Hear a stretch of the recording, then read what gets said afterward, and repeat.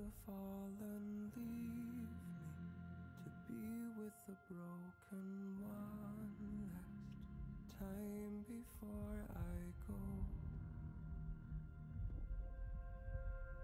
Hold the last burning ember, let us never surrender. May we rise up to the call for the glory and the fall. For the beat and the broken, for the lost and forsaken, let us never surrender. May we rise up to the call for the beat and the broken, for the lost and forsaken, let us never surrender.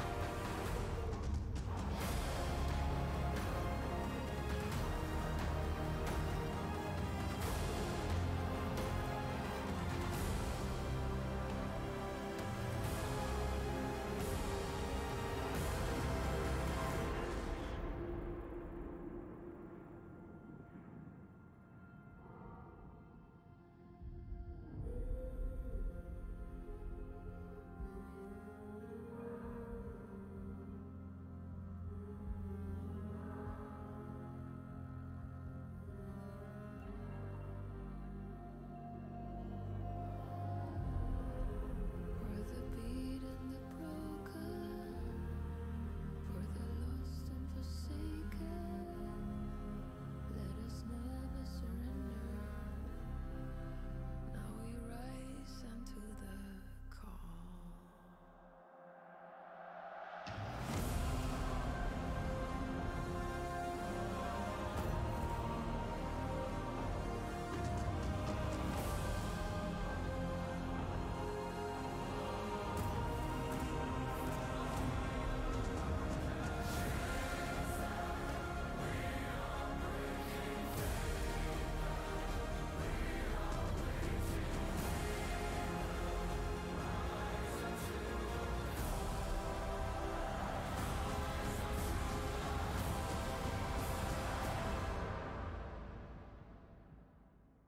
For the glory and the fall.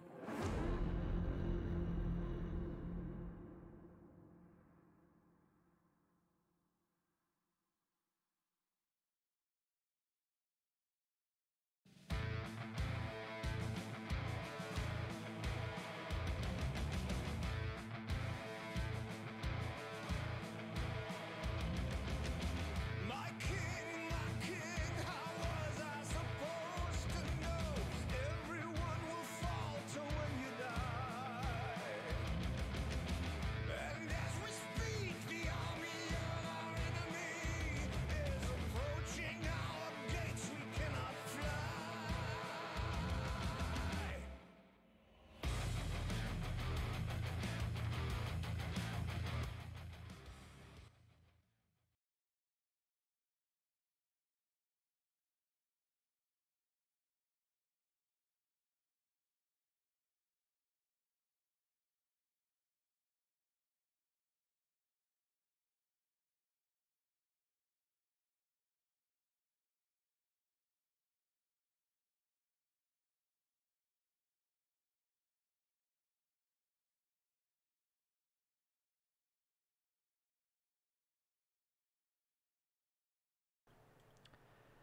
Hello, everyone, and welcome back to Penn State League. We're tonight bringing you guys more PSU LCS action, where we have Gabagool versus Climbing Iron tonight.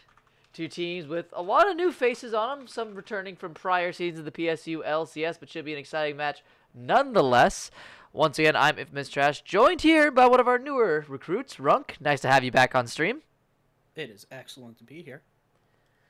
And we will be getting into draft in just a second. I'm going to tell him cast is ready to go. But yeah, a lot of new faces here for me at least, and I've been around for quite a bit. Some returning ones, all too cool, coming in for support for Gaba. Mikey Milk as well in the jungle, a familiar face. Rat on Crack. Some great names here tonight. Very high name draw here. And we actually do have a pro draft tonight, so I'll switch us over there, and we are already getting into it. So Mordecai's are going to be banned away first and foremost. Is part of Mord Cheems, you know, might be a little indicative of the name practice there. Yeah, and I actually saw their mid laner was playing a little bit of it as well. Bit of a flex pick for them. Yep. Sorry about the timer. I'm going to get that set up real quick. It's been a while since we've actually gotten the pro draft on stream, but first ban here for Red is a no ban. We'll have to see how that comes through in the league client. It is looking like it's probably going to be a rerun. Yep.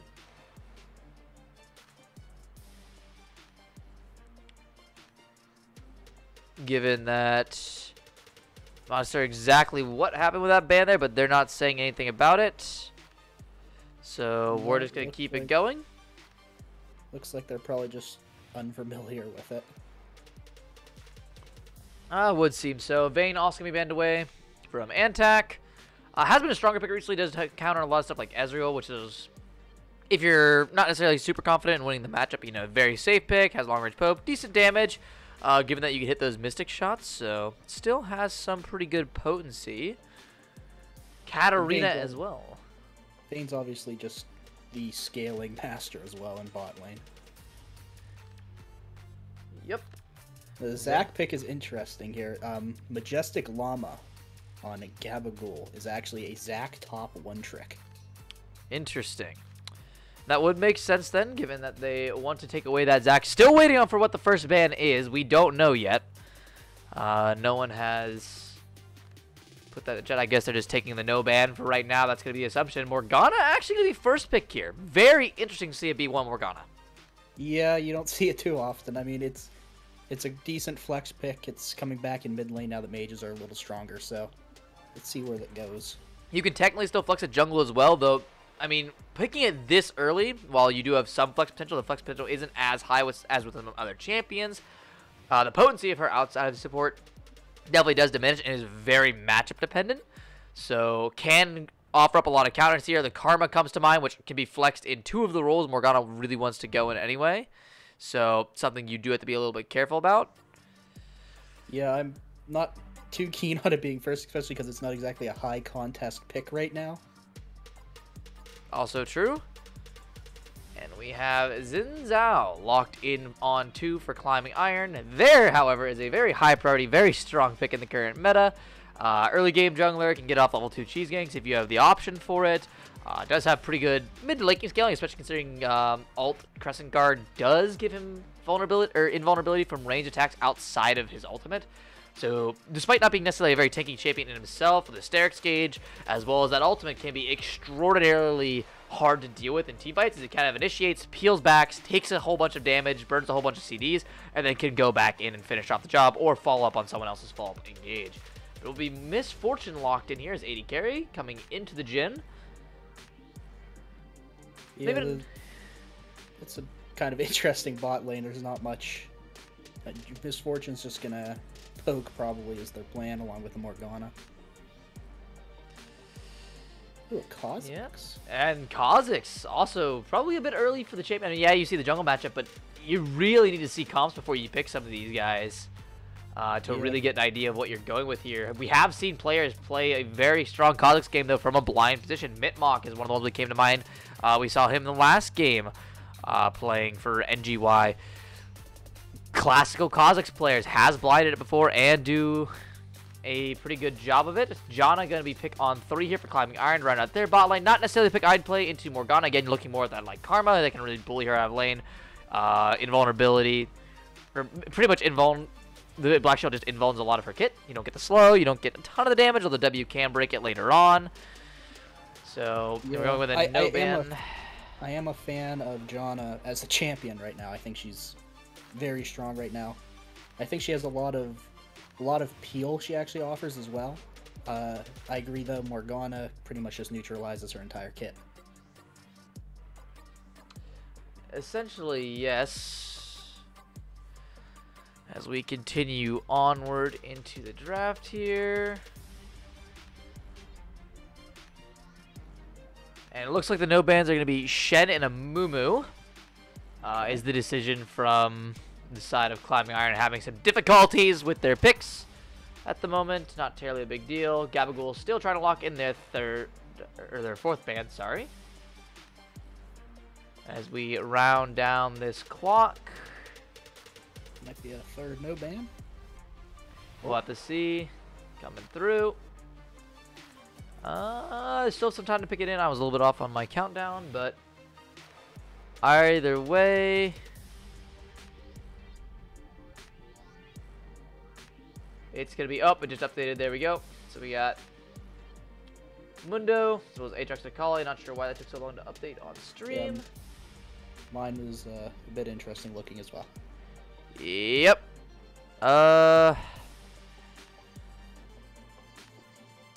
They meant to pick Mundo, not ban him. Okay, so this draft is just unbelievably scuffed. Fiddlesticks with the old champion picture as well.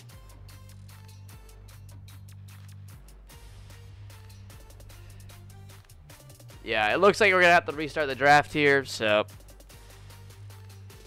we're just kind of sitting tight on stream here until everyone decides on what they're doing. They're just trying to feel each other out a little bit here. Yeah, a little bit far in the draft for a restart at this point, but when you have not one, not two, 3 failures in a row, it's a little bit of a tough send, so yeah, it's one thing when you miss a ban, it's another thing when you ban a champ that you wanted. You miss one ban, then you miss another ban, and then you ban the champion you were going to pick on R4. It's a little interesting, but we'll get a new pro draft up here in just a second, so give us 1 minute on that. About it. Yep, we're going to go to put up the live cam, because why not? As we switch through here, but let's see. I'm assuming most of the draft is going to be the same. Maybe the Morgana gets banned. I mean, that's a pretty bad show of sport if you no ban, they pick Morgana, and then you ban it immediately, but I don't know. We'll see how this one plays out once we get into it. I'm pulling up the pick ban tool now. We should be good to go here in just a second.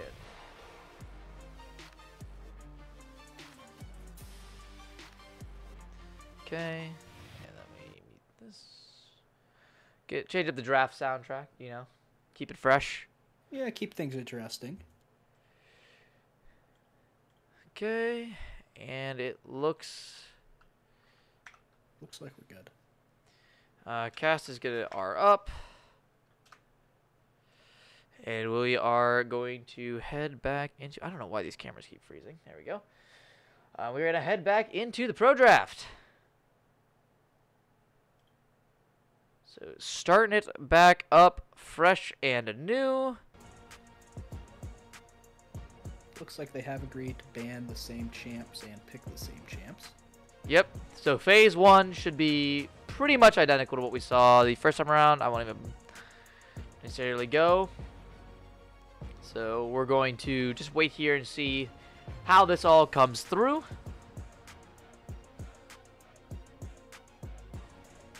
Again, just kind of waiting on the startup here.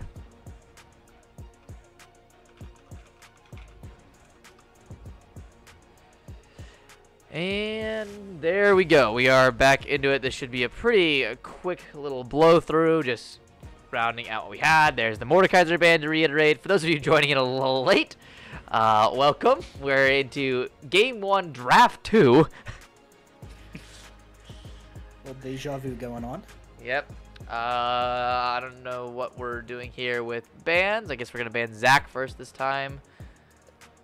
I think they couldn't remember what order they banned in. Not that it Probably really not. matters. Katarina also banned. There's the Vayne ban. Very nice. And this should be, yep, there's the Twitch for Rat on This Crack. should be the Shen is what they said it was. I'm assuming they should ban Shen here. Or Mumu. Mumu was the other one they said they were going to ban. And they're going to go Vi. Entirely different. Alright, it's a Vi ban now.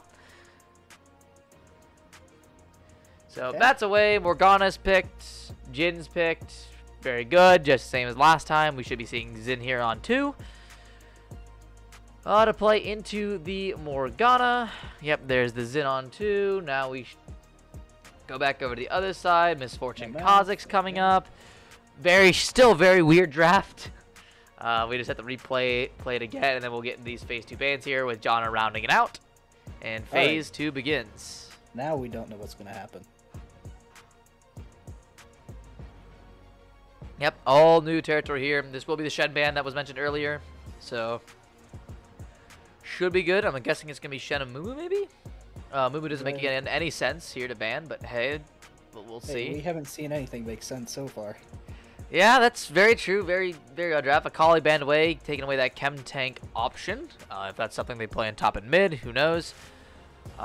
More teams might be picking up that might be his other AP option. Red Bonda might be familiar with it as well. And it looks like instead it'll be Yorick. Really focusing on that top bands there with the Zac, Shen, and Yorick. Yep. And now we have first ban here on pick 4. I'm expecting this to be probably a top lane pick. Top lane is generally where you like to see counter pick sometimes, but looking at ranks, it's the mid, but it's going to be a blind Malzahar. Oh, okay. We're just going to... Interesting strategy. All the artillery mages are up. You got Vel'Koz, you got Xerath, you got Ziggs, who can all go very well with your current composition, with Morgana Misfortune kind of being your peel back. You can have Kha'Zix roam around as an assassin. All the artilleries do really good into Malz. You kind of space him out, can deal with his ult pretty well. You're just worried about that flash ulti, but again, forcing Malz to burn the flash. You can also flash in kind and dodge out a lot of the damage. Maybe not all the setup, but quite a bit of the damage. And there's the Xerath. So we do get an artillery mage in mid lane. Xerath is great. I'm interested to see if he's going to go with the first strike. First strike can be super good on Xerath because I can't say confidently. I'm pretty sure his Q is the longest range basic ability in the game. I think straight shot skill, yes. Vel'Koz might be able to equal or outrange if you if you angle it correctly. But it will be the Mundo pickup here on to 4 or 5 for blue team. But kind of a takeaway there is they said that's what they wanted to pick last time, but they didn't pick on R4, so it will be the Mundo locked in here blind. Again, some matchups still available. Can go with a lot of the top lane bullies. Still up and around. Many top laners left though, just if they're being 4 top lane bans and top lane picked. Still, if you want to go really aggressive, there's stuff like the Darius. Nasus is more of a handshakes scaling matchup. Farm. Yep. Farm it up, and we have 2 very interesting teams to round out our game 1. A lot of purple going on. Yeah, it seems to be at least a color theme, and that's about all these champions have in common with each other, or like to do.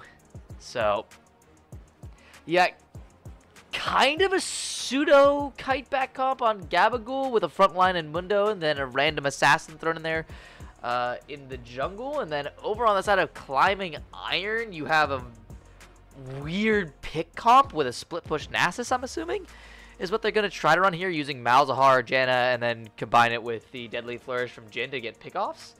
Yeah, I'm assuming the plan is Janna is just going to peel for the Jhin, Malzahar is going to lock down their carry, and Xin, I'm kind of worried he's going to get left on his own when he goes in.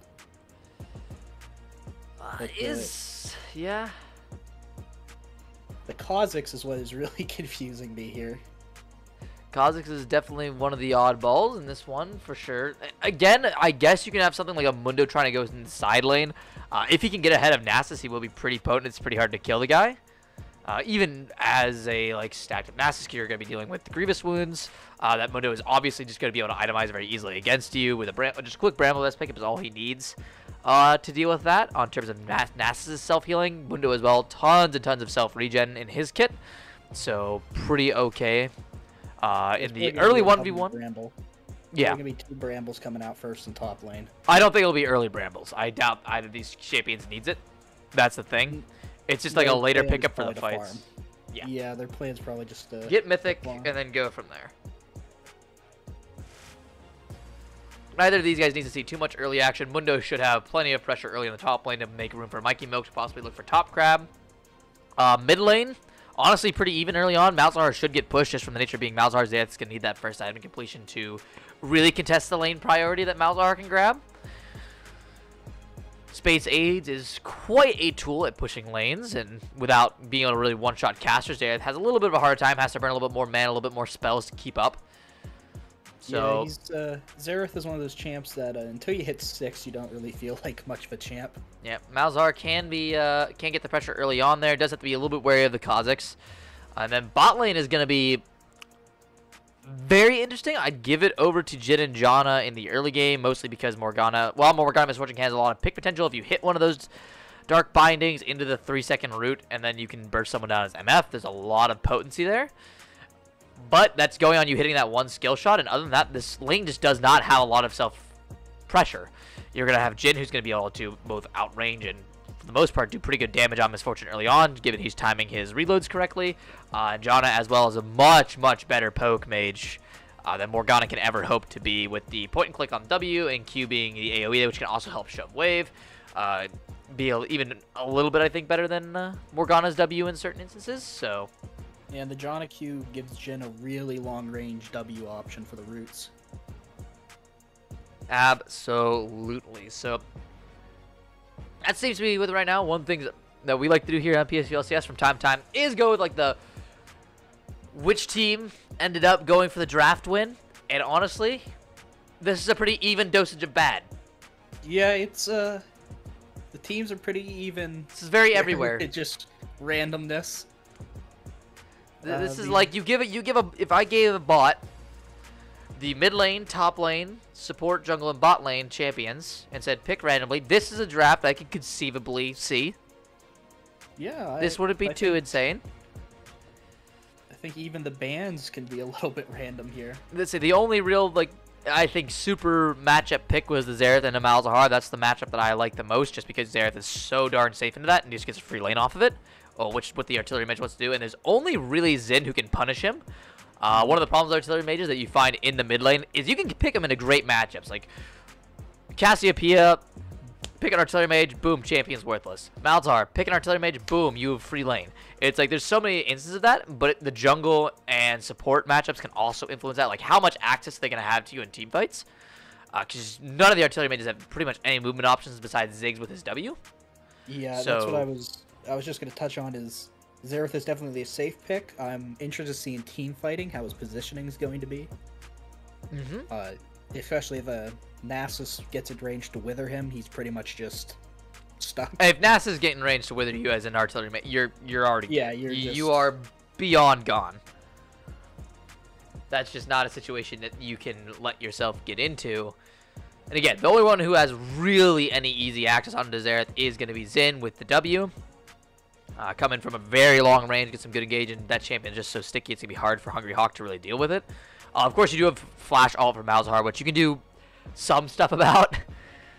Yeah, and that is kind of one of the other things that's going to be interesting in this game is not a lot of great itemization for Quicksilver Sash here. Maybe Misfortune doesn't want to buy it. Mundo doesn't really like the Bruiser item. Maybe Kha'Zix goes for it, but it's attacks that not a lot of these champions play. Good. Yeah, I mean, when you have Jax or something that's not as big of a deal because Silvermere Dawn isn't terrible. It's not great, don't get me wrong. You'd rather build anything else, but in the situation where it's going to let you get through Malzahar ulti, that's a fine item. None of these champions really like that. There's no mage version of it. Yeah, Misfortune's build hates it. Definitely better the last season now that we have a few more Quicksilver items, but... Oh, still, definitely, for sure. The more they add, the more it's going to be useful, but... it's not entirely great of a situation here. But you know, they always say if you're just better than the person you're laning against. Yeah, I mean we're not accounting. We're looking at the matchups here. Nameplates are completely turned off. Yeah, for this kind of a game. It's pretty even in most of the positions. There's one pretty big gap there, but he's not on his main, so. We'll see how it goes here in just a minute. So we're getting on to the loading screen. Be there in just a second, but looks like we at least have an exciting matchup, something we don't see too often. Definitely not pro conformity on the meta for this one. Hey, certainly LCS not is on right now. If you want to watch pro, you go watch some LCS. You keep us on a sub tab for the viewership, we won't mind, but it's certainly shaping up to be a bit of an interesting one. Do have grasp on Nasus, by the way, not something we see terribly often anymore instead of the phase rush. Went for TP over Ghost. So we get on into game here. There's some great skins going. Yeah, skin game is always strong. Star Xerath, one of my favorite skins just in the entire game. Stars are alive and Yep. bite. And we have our game. Game one of these two guys. Got 2 matches here tonight. See who can maybe go for another one of the 2-0 starts. We have 2 teams sitting up there already. In Concal's boosters, as well as for top 1 bot, sitting at the 2-0 marker. 30 seconds until minions spawn. Or top 1 bot with the most impressive win of the week. The FF. 0 game time. Game scheduled way before it needed to be, and then they didn't show up. Happens. And Bit of an now, aggressive position. Red might be in a little bit of trouble. It is isolated, so take a pretty good damage for that Q, but doesn't look like Majestic wants to push any further on the Mundo. Probably could have pushed that further if they wanted to maybe look to burn a flash. Minions have spawned. Yeah, they probably were just a little worried. Level 1 about Nasus is possibly kind of more up terrible, there. so I think they could have pushed Yeah. that further if they wanted it to. Zin was resetting, they didn't have the knowledge on that, so fair enough, but Yeah, my guess is they're just trying to play a little safe. yep, Mouse will still get to bat lane very late. Zez should be able to Yeah. get minion or 2 early XP lead, which is quite useful. Tell me And we're going to have opposite red starts for the junglers. So Dinzao going to be looking for that bot lane early, and Mikey Milk going for the isolated top lane on the Nasus / mid lane look. Yeah, but the Mundo is going to get the lane a little late, so it doesn't show. I don't know why he hid. It's just disguise where Kha'Zix is going. I mean, the assumption he's starting red, but Yeah, then you have MF and Morgana come out anyways. we'll see here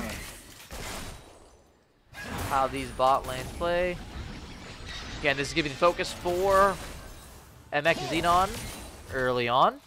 Looks like he's going to go into probably a 5 camp, just skipping the Krugs, so a little bit slower than some Zins decide to go, but not expecting him to see too much from Kha'Zix. And given the assumption he did start red, you don't have to worry about contesting. Kha'Zix also going for a 5 camp, skipping Raptors, much more standard, as he's going to hit up the Wolves.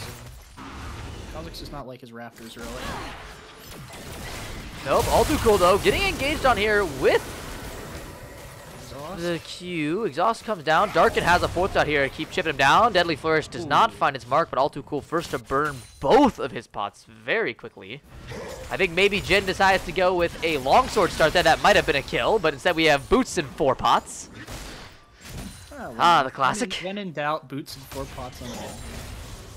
They did come out with the summoner advantage there, getting the heal and exhaust out of the other bot lane.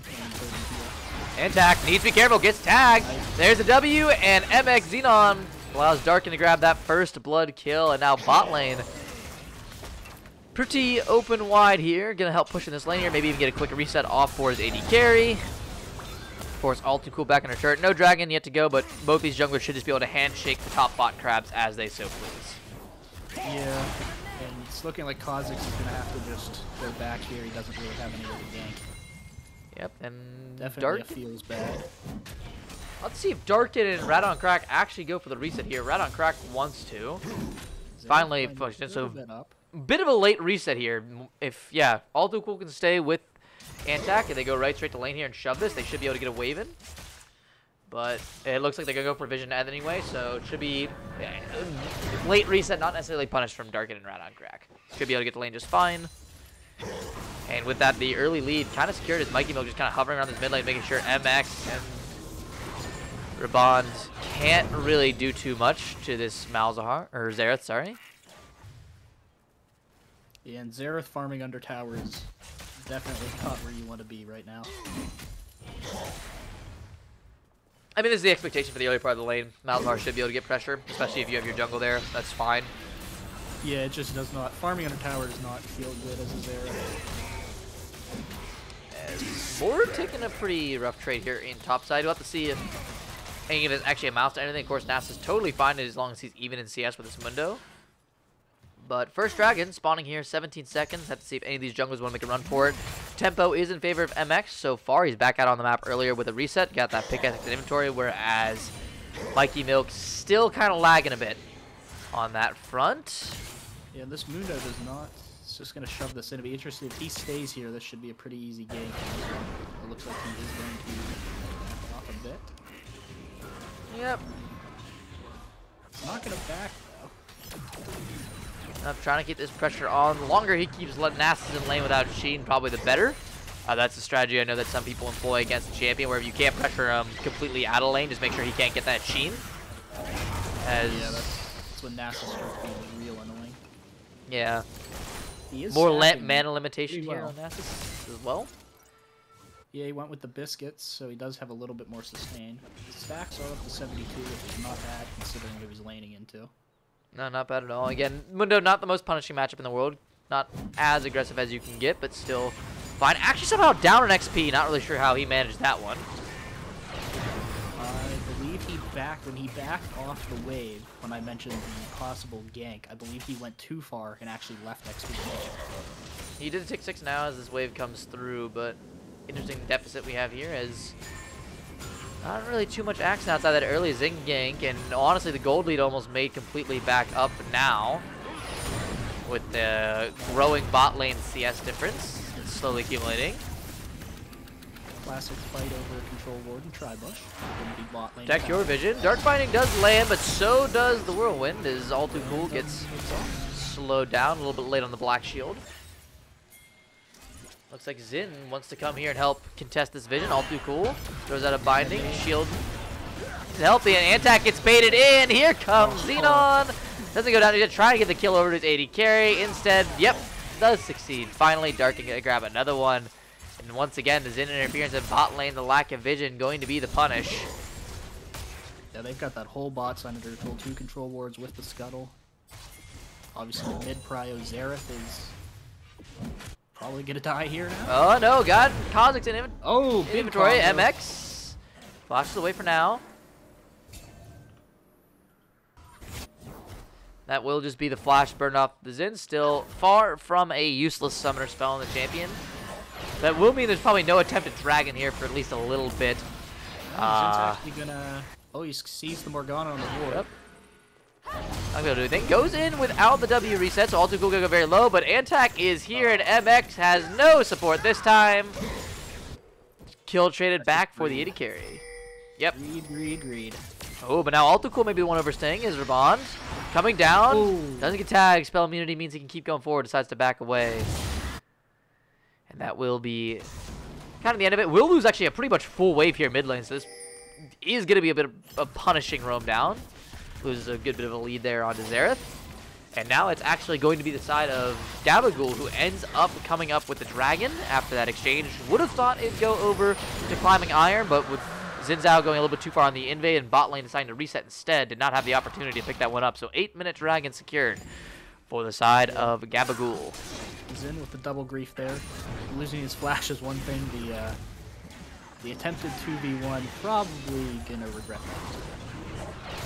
Yeah, not exactly the greatest of looks. Still far from behind though. 600 gold game is not by any means over. Mundo still into this Nasus here. More teams doing quite well so far in the 1v1. Nasus has about a half a level lead on him. Yeah, and might actually have some threat here as it's Wither into some pretty good damage. Yeah, so more teams actually coming up pretty good in the matchup thus far.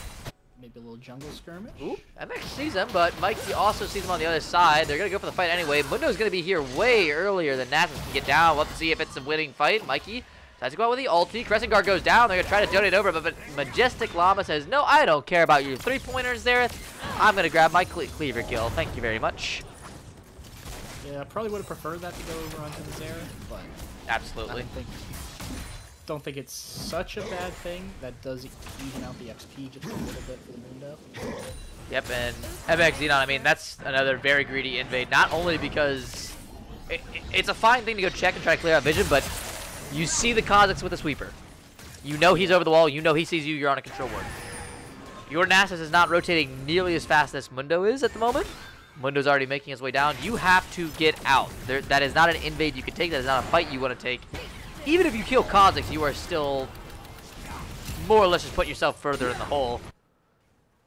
Yeah, it might be a better trade, but it's high risk, like medium reward. Yep, now your Nasus has lost his pressure on Mundo. Yep.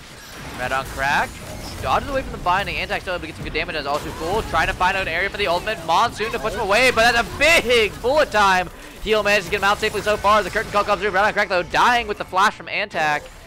Nothing else going right now as we see it sent top lane by directed camera, and ends up being a 1-for-1 support for support. However, Darkin does manage to keep his flash through the encounter. Mikey Milkville might burn that himself. Not. Oh no! That is a disaster That there. flash burn and kill got Hungry Hawk under assault mid lane now is moored, taking a bit of damage on his own. This is Llama with that Kha'Zix, with that Zen red buff. He was still kind of donated. Mikey Milk also finding him out over here on the ward. Goes into ulti, but the suppression comes through. Hungry Hawk isn't in range, misses the stun, but Mikey Milk surviving the burn, the comment. Oh, all too cool saves the jungle. Refill and the Black Shield coming in clutch. Top lane, there's going to be a trade here as flashes out of both. Majestic Llama finally pops his ulti of his own. As all too cool jumped on. Hungry Hawk hits the damage this time, but gets some malefic visions of defeat as MX Xenon continuing forward. Stun lands. There's the Q. The burn. All too cool comes up with the kill. And the support was just not there fast enough. Right on crack. Unable to get another shield off to defend that one. Yeah, the Xin is kind of falling for the classic trap of just because you are an early game champ does not mean you need to force everything early. Yep, and I mean that was a very close margin there on Mikey Milk. That's the guts saving him out there. But either way, that's a tail that comes up very unlucky tails for the side of MX Xenon, going down to 0-3 on the Xin.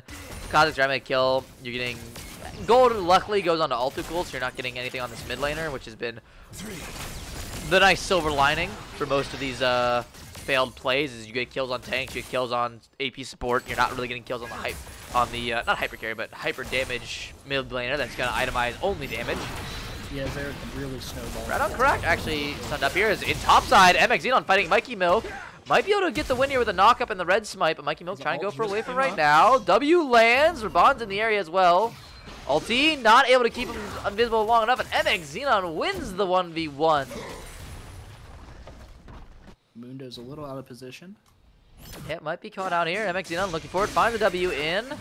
Doesn't have the ultimate just yet, so the Wither actually going to do quite a bit of work here to try to keep this one down. But Zareth ulti coming through, trying to get some damage out of more teams. Looking for it, taking a tower shot. Zareth not going to inspire out another shot. Instead, he sees Malzahar around. Going to try to push off Mundo here as Rat on crack.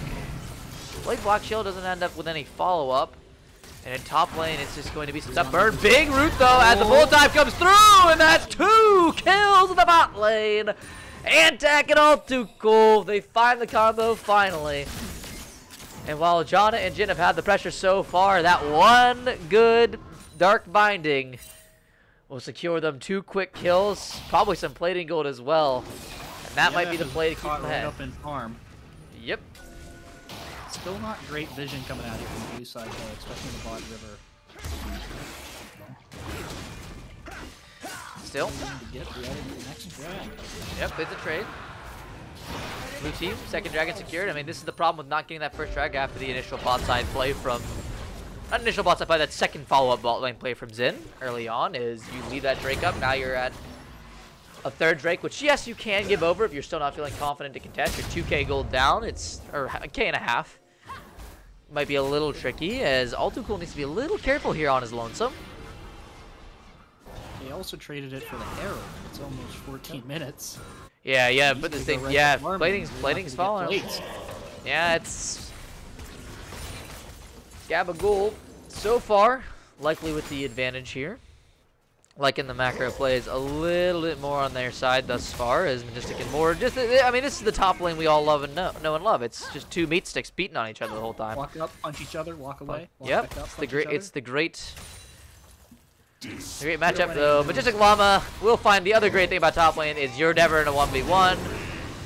Because Inzao coming over for a very late lane game, might be trying to bait Majestic Llama into something after the ulti's burn. Mord though, perfectly healthy. I don't think he didn't dive enough on that one. He needed to take more damage to bait Majestic Llama into following. Yep, that would have been the play. He is almost 300 stacks. Ooh.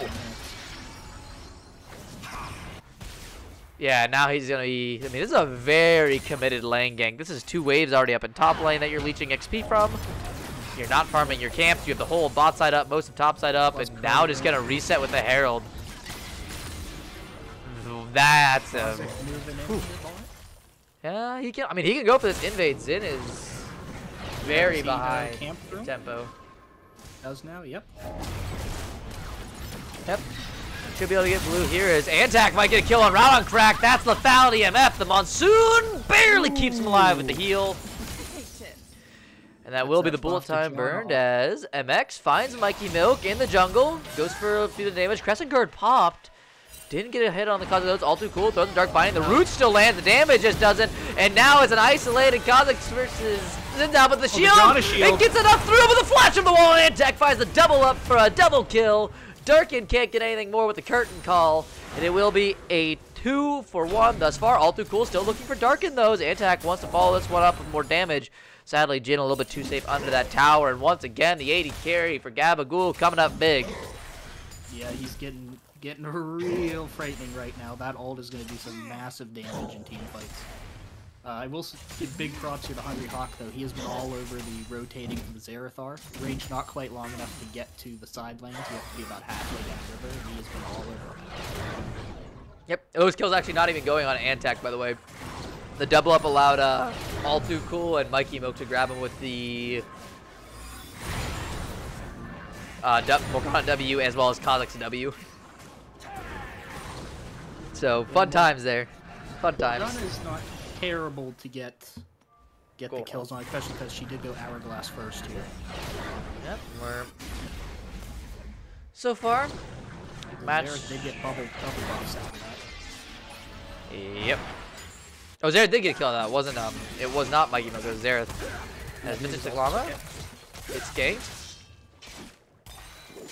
MXeon really wants to use his Herald topside, which I honestly don't like. Nasus likes this lane thus far. Yeah, might as well just free up as Antac. Good. Black Shield keeps alive, but the binding misses. And now top lane, Majestic Llama going to fall down as well. So they will get top lane turret finally. Nasus does manage to grab that kill, so more teams picking up some gold. Xerath, not sure if he wants to test this. Yeah, they're trying to ward off here. Still to be careful of the Xin. The Nasus they know doesn't have the flash, doesn't have the ultimate. Yeah, Xin with flash R. Oop, all too cool though. Tagged by the Glacial, Round on Crack trying to push up, but Antac just does so much damage with the Eclipse at this point. There's no way they can actually walk up and take these fights. Yeah, Jin's kind of tickling Morgana at this point with the Hourglass as well. Yep. Needs a few more items to come in. Oh, good Dark Binding is gonna be a curtain call to try, I think, just buy some space. It's suppression on to Xerath, and you are up way too far. Mikey Milk trying to do his camps. Doesn't deign to help the mid laners. He's crescent guarded back under his own mid lane turret with some malefic visions. And that's going to be another kill over the side of Climbing Iron as they try to climb their way back into this game. Now only 1,000 go down as a Gale Force forward. The Q, the kill, the shutdown as Darkin trying for more. Gets it again off a 4th shot. And that's 2 kills into the 2v1 for Darkin. Very nicely played, sir. Huge advantage with these Enchanted supports right now is a lot of ADCs are taking exhaust themselves, and it makes them just so much stronger in those combat situations when they're by themselves. Yep, and this gives Climbing Iron the chance at Dragon. You didn't even get the Hourglass used from All Too Cool as now. Mikey Milk wants to contest this. Darkin, though, coming up might be the target instead. That's a meaty shutdown. Darkin's down. Mikey Milk gets it without contest, and that will be his little free kill for a trade. Very nicely played. Not going to go for the suicide run. Instead, hey, I got a meaty ADC over here with a little bit of a shutdown bonus. I'll take him for free and get the heck out of dodge. Not a bad idea. As far as gold value goes, it's fairly even, especially because Mundo is up here by himself still. It looks like he'll take this tower here. I doubt Nasus can get up here. And with the plays off of Darkin, off of MX Xenon, and more teams, gold actually now pretty much dead even. About 1,000 coming up here as some waves get pushed in, and the tower goes down top lane, so it does extend a little bit back in the favor of Gabagool, but not too terribly, as it's actually been a teleport in from Rabond to the bot lane. They might be able to try to make a play here with MX Xenon. Yep, goes over the wall with the blast cone, but John doesn't follow, so this actually won't really be too impactful. Yeah, I think Radon Crack missed the blast cone.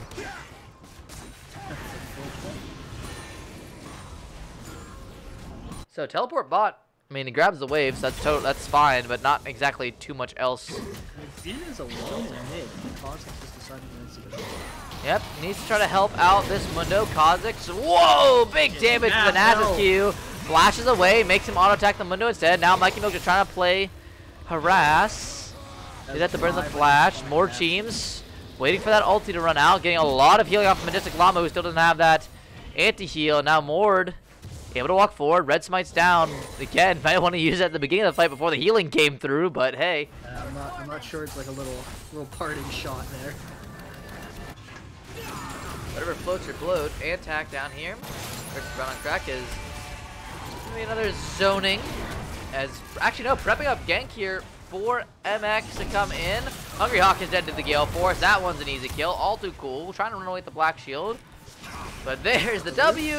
Another one for it. Finally decides to use the Hourglass. Mikey Milk pushed away. Maybe back to his death. Drew comes through, but it might not be enough as this Jin does so much damage. Flashing forward, grabs one kill. Fourth side of variable. Tower with no HP. Ooh, W is wide. Antac coming from behind. But he's flanked by Radon Crack, who now has to be careful. Has to flash away from the deadly flourish. Does not want to get tagged and get in the melee range of that Xin Zhao. And lots of summoners burned here from the side of Gabagool. Climbing Iron, pretty much for the first time this game, 1,000 gold lead. Yep, and that Nasus is very big right now. He's at 552 stacks at 21 minutes.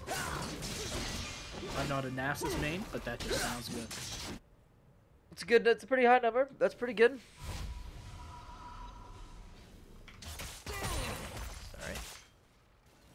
Now we're just going to get to a little lull state here.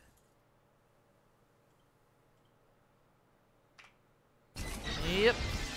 Should be kind of just waiting for this next dragon to spawn like a minute 55. Probably be the next major objective. I don't think anyone's going to overcommit for the Herald unless, you know, we just feel like fighting mid for fighting's sake. That always happens. Yeah, we could... Honestly, forcing a fight with the Nasus at this point might not be a bad idea. Yeah, interestingly going into Gargoyle Stoneplate as a second item. Not necessarily my first choice on the pick, but will make him quite tanky in team fights. Yeah, I'm not... It's a pretty pricey item, Ooh! and it's definitely good. Nice crit double up there from Montauk. Gets darkened down to half HP instantly as Mikey Milk sitting off in the wings, waiting for an opportunity. Janna does have the Moonstone Manure. See the effect up there on the chin, back up to about 3/4 health.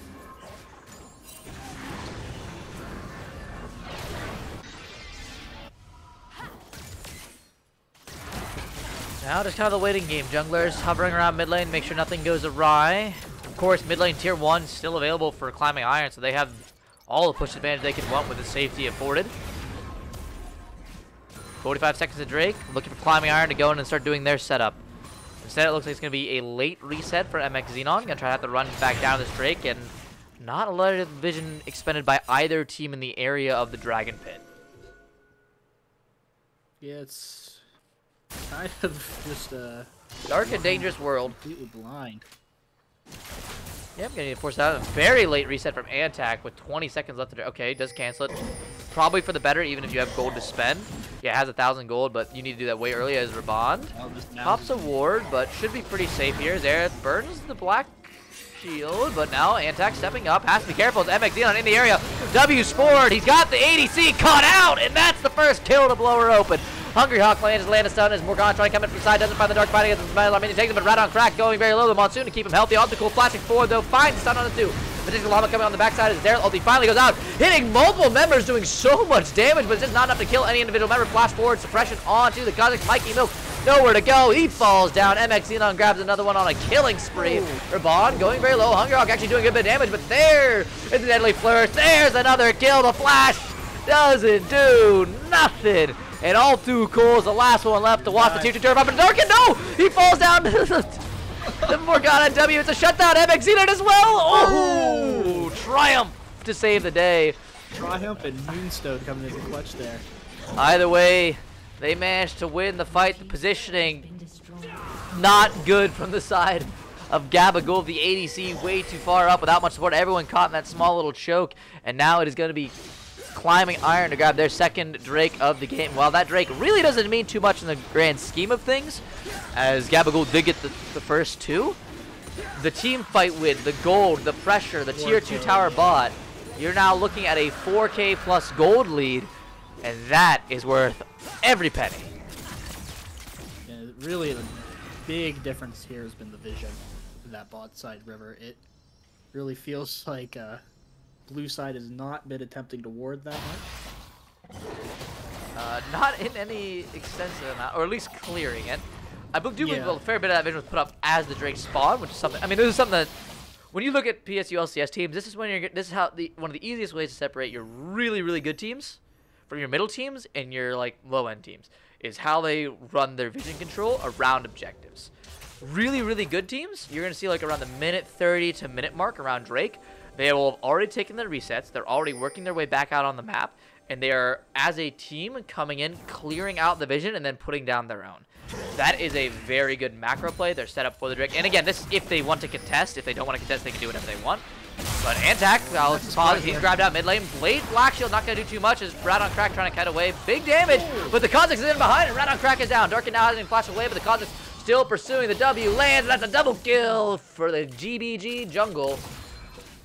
MX Xenon might try to make it a 1-4-2, however, with his mid laner coming down. Alticool trying to heal up off of some plants. They see him on the ward here. Hungry Hawk as well coming up to ward off the Kazakhs as the split push Nasus continues. And maybe this is the area where you'd rather see the Hull Breaker on this champion.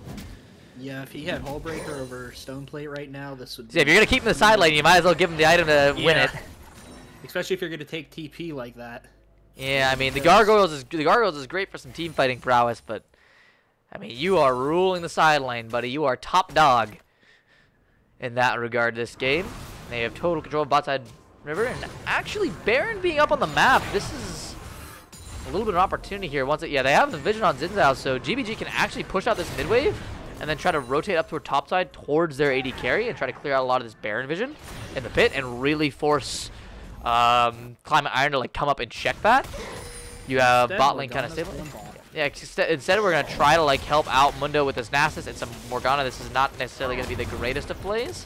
Mundo does have Grievous now, but All Too Cool might die before it even comes off. Great binding as the Krugs spawn behind them, and now MX Xenon here for the support. Exhaust comes down, but it's not going to be anywhere near enough to keep All Too Cool alive. But Llama finds the proc. It's not going to have the Xerath. Ulti not even in range as they're making a play mid lane. Rabonda trying to get away from Mikey Milk. The shields are enough. The heals. He's not going down. Finally falls. Bot lane still the 2v2 as another one joins the fray. Jin though, Gale forcing into mid to grab another one. Hungry Hawk now trying to find his way around on crack, but it's a curtain call for him. Sent back to the fountain. Antac cannot get away from the Nasus. The double up not enough, and that's going to be an easy ace for the side of Climbing Iron. And with only one going down, Rabon in mid lane, who lived way longer he had any right to, they're going to boost their gold up to 5K, make it some more as this mid lane tier 2 bound to fall, and they have all the priority they could ever ask for on Baron and this next Dragon in 2 minutes' time. That was a chaotic fight there. Not often you get to see the cross-map race going on. Yeah, I mean, you had to... I'm not sure what the idea was bot lane there from Gabagool. That was... In no way is that ever going to succeed with Morgana, with Morgana Mundo. If Morgana's there for any reason, is to get the Nasus off the Just to window get and him get in off. and like buy space, buy time without anyone She doesn't dying. even- But there's no she way doesn't you have the ever all in laundries there. yet. Yeah, Yeah, she doesn't this- have the laundries yet, so she can't even burn them down. There's no way that's ever going in there. And I've got an 800 stack Nasus. Yeah, that's a lot of stacks. You see Quite the a lot of vision stacks. control is being set up here on top side. Yep. About 6K in the lead now. Full priority over Baron here. You can see all the vision they're putting down, making sure they have to force Gabagool to come in and test them. And yeah, Baron's the call. They got the pings on it. Gabagool is all down by this Baron. Gabagool's thinking about Dragon. They're not even thinking about. Well, They not haven't it's even not actually thought. it's not a bad move. If you just want to set up Dragon and try to bait out the next fight with the Baron, if you force them to the Dragon, it's not going to mean very much. But it doesn't look like they even really want the Dragon. They just don't know what's going on. They don't know the Baron is under threat. And now the Baron's down. Now they're not even set up for the Dragon. They have the vision, sure, but they're not there to defend it. I think if you know they're on Baron, it's very. Yeah, now they're in a race. Now they're on going to Baron. lose the mid priority and be forced out of their own vision. This is just... John is just up top helping push. Yeah, I mean, Majestic Llama's caught out now. More teams can't do any wrong here in this fight. And now bot lane, the fight starts out because Blue was out of position. Morgana coming in. Mikey Milk trying to get dark and does grab the shutdown, which is huge. Bot lane, Majestic Llama living for about as long as he can, but that's all he's going to really get. Finally falls down as Aerith. Not really doing any damage. The suppression comes on to Mikey Milk. They finally get the kill. It ends up being a 2 for 3, which normally benefits the side of Gabagool, but they're going to lose an inhibitor bot side for it. More teams can still keep pushing with Rat on And Crack. a massive wave. I mean, Antac almost has to just bullet time this to kill it. They're going to grab mid lane tier 2 as well. The only silver line for Gabagool here is the kills. They come back in a little bit there, but they're going to grab a Dragon and at least stall out Soul Point enough. But yeah, another mid lane inhibitor going to fall. And the gold lead just keeps growing. You're up to 7,000 gold in the lead as more teams pretty much invincible now without help. I mean, someone with Grievous Wounds has to be in the area. Antac is building lethality. He does no damage to the Nasus. Nasus does get a ward down near their base. Could TP back in here as Nah, well. I would be shocked if he TP'd it on that ward. There's I just no mean reason. for a little later on here. If they're, I mean, if they're being stupid and push out here. Look at this full vision control on their top side jungle, though. Yep, Mikey Milk coming in to clear some of it out before going back to his wolves. In the meantime, we should be a bit more of a lull state. No Baron up. Ocean Dragon's there. There's only 2 members of Climbing Iron who still have the Baron. One of them being, very importantly, more teams. The other one is Rat on Crack. So Baron, I mean, they get their worth for it. They get top lane tier 2. They get 2 inhibitors, 2 inhibitor turrets. It's a very worthwhile Baron by all means, but should be able to stall the rest of it out here and kind of force themselves into a farming position where Antac and especially Hungry Hawk get some more gold, get some more items, and try to get to another breakpoint before this next dragon spawns. Give themselves a little bit more of a fighting chance. Yeah, your goal right now is as you just go late on no this one game. get picked before drag. Yeah, and really, the nice thing about GBG in this state is they can give another drag. They can give another dragon here and not be too worried about it. Nasus DC.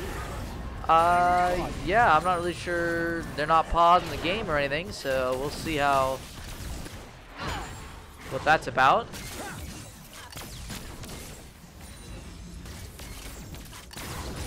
But Nasus did DC. A whole lot more interesting. Yep, oops, stun lands here. Reconnect on the Nasus. MX Xenon gonna take a little bit of chip damage, but should be relatively okay. Rat on Crack. Stun on to all too cool. Re-engaged the look. Not gonna take it. Exercise in restraint. Nasus did come back. Yep, just a momentary blip. Happens. Wi-Fi is not always the best medium for online play. Especially if you're on Penn State campus. Very true. Very true. And now, yep, it's just gonna be a farming position. And again, nice position to be in here is Mikey Milk looking for Darken. Interesting jump. Interesting flash, but...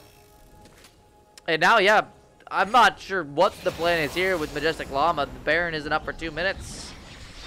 We're just hanging out.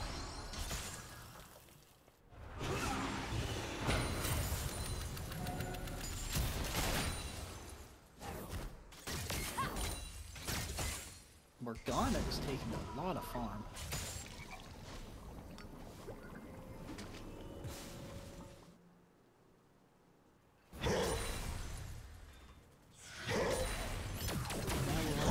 Down. I'm gonna send 3 people to try to kill Nasus. Yeah. Probably not gonna work. Probably just gonna walk away. More teams. Pretty safe at this point on his lonesome. Has spirit message as well now. When so many people talk now, the Zoom and Bowser is gonna come down here and push this in. Yep. Just gonna push it back in. Like you can see the 2 waves synced. You have Nasus pressuring the top lane, pressure the bot lane as well with 2 other members that have a lot of good pressure. As well as forcing in the mid. This is not necessarily synced waves, which would be the ideal. But Raban may be in trouble as Flash forward. Raban is dead. Flash away will give him some time, and now Mikey Milk has a chance to convert on to Xenon inside. Yeah, Nexus though under siege. Majestic Llama cannot contest, and yep, this Nexus is gone. 2 more objects should do it. More teams. Nope. He's full HP, and that should just be the game. He's gonna do a little dance. Little BM. They actually just can't kill him. It's not possible. They don't do damage to this guy. He is healing off of them hurting him. I mean, that's a full Xerath combo, and that wasn't even a fourth of his health. Yeah, I mean, the guy's just huge at this point. Oh, nice barrier to kind of stall it out. Oh, Gonna take a little, just for fun. Still just hanging out in the background. Gonna try to do some KDA padding here. As Majestic Llama. Yeah, I mean, he's not taking damage. No one does damage to. Oh, finally dies a tower. Darkin will end the game instead. And that will be a 1-0 here lead for Climbing Iron. After what was a pretty rough early game to start out with, besides some early Xin ganks, the jungle mishaps end up getting brought back. Top lane goes ludicrously in favor of them. And they will take the first game with a quite comfortable 7K gold lead. It was definitely a fun game to watch, as weird as the draft was. That was definitely very odd draft. Still very odd teams in general. Very strange teams. But you know what? We like a little spiciness here. Yeah, it was definitely an interesting one to say the least. And we'll be back here for probably game 2. I mean, a lot to think about. Again, it's not like it wasn't all doom and gloom from Gabagool. They actually played the early game quite well around the mistakes that Climbing Iron made initially. They punished the jungle overextensions. They got early dragons when in some instances they really shouldn't have had the opportunity to. The other team just kind of gave them a window, and they were up enough to take it. They had some pretty decent macro early on, so yeah. I mean, overall, it was really, the early game was pretty okay. Yeah, it was just the vision not being ready for dragon. Really, if they would have gotten just one more of those dragons, they could have had soul at that point. That's obviously a big change, and that you can't let Nasus free farm like that. You have to have some way to punish him.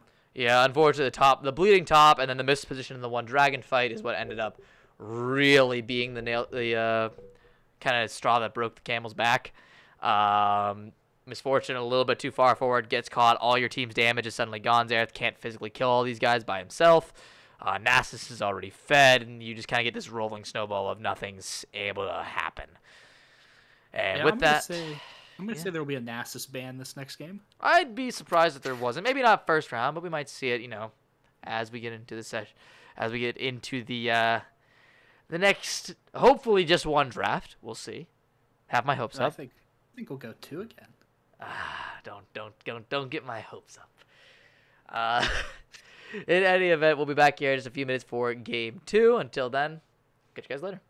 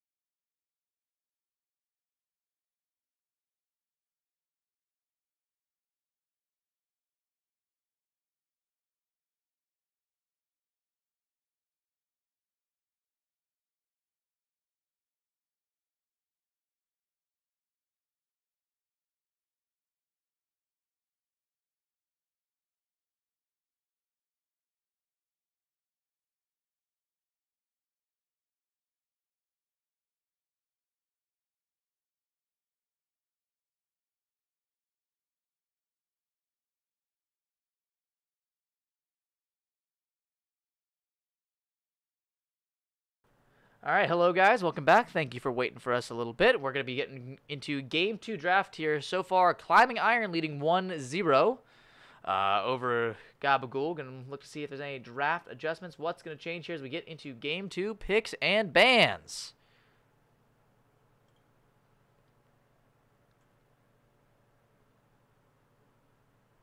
Hopefully we're going to get a ban. Maybe, we'll see. Climbing Iron not known exactly so far this season for their quick banning. Not off to a great start, but not the greatest. Did they ban anything yet? And nope. It's a no ban. Okay. They have asked who bans first. We're asking. They're probably just gonna restart the draft because it's first. Oh, yay.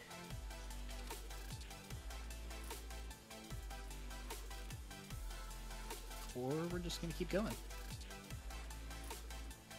Yep, it looks like we're just going to keep going. As long as they know who the ban is, it's fine. Yeah, hopefully they just put the ban in here, the lobby chat before. That would be nice.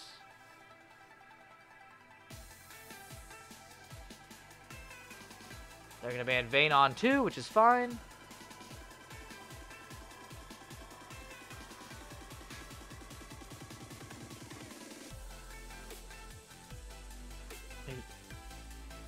Zach is ban 1. Okay. Sick. That would make sense. Getting there. Twitch can be banned on 2. Again, making sense. You have a Twitch 1-trick in support. Morgana can be banned away 3rd there this time. It looks like, yep, Gabagool will not deal with the Nasus again. They do not seem to have an answer for that one. So we are just going to ban it away. Fair enough. Okay, why draft around it when you can just ban it? True. And now, Jin can be first picked by Climbing Iron. Again, you have the Jinx answer here. We didn't see it last game, but Jinx is a very good answer here. That has been left up and available if Antac wants to play it. Scales absolutely amazingly into the late game. Fairly solid early game. Gonna go aggressive, though, on the Tristana. Okay. Gonna try to kill this Jin, put him out of it early. Obviously, she just got some buffs last week. A little bit tankier in the early game. Yeah, and I mean, this is also another champion that scales extremely well in the late game. Has a little bit of a mid-game drop if she doesn't get ahead until she gets that attack range. But her early game can be very potent. It's one of the reasons we saw her in the last few seasons being played so much as a solo laner. Is because of her all-in potential just so high. And I'd like to see that paired with a little bit more of aggressive support than Lulu, but it's Lulu that we will get. That, I would have switched supports there for them, honestly. I would have done Leona with the Trist. Yep. Nunu and Willump as well. Gonna be hovered, maybe locked in. I like the Leona, and yeah, it's gonna be Nunu and Willump on 3. So Climbing Iron going with a very ease of execution style comp here. Very easy. Yep. Hit him with CC and kill him with the 80 carry and some damage. That's so we need. Technically, Nunu can be flex mid. I'm assuming it's going in the jungle. That's the preferred area for most Nunus. Yeah, I don't think we're gonna get anyone trying to copy Faker over here. And we are gonna get a Mumu locked in here for Gabagool, assuming thus far answer into the new level. So we can see some very interesting flexing between the Lulu and the Mumu. Lulu top and Mumu support. Yeah, Lulu mid. Like there's some real crazy stuff you can pull off. Instead, they're gonna ban away some of the mids, try to pinch out that role next with the Katarina hitting the bench. Looks like they're gonna ban away. If they're looking to ban away artillery mages, Malzahar might not be a bad ban to follow up with. Takes away a lot of safety in mid lane. Takes away a lot of setup for a lot of these champions. Not that you really need it when you have Leona and Nunu and Willump, but could be an option. It's also just if you're planning to have a Jhin as a solo carry here.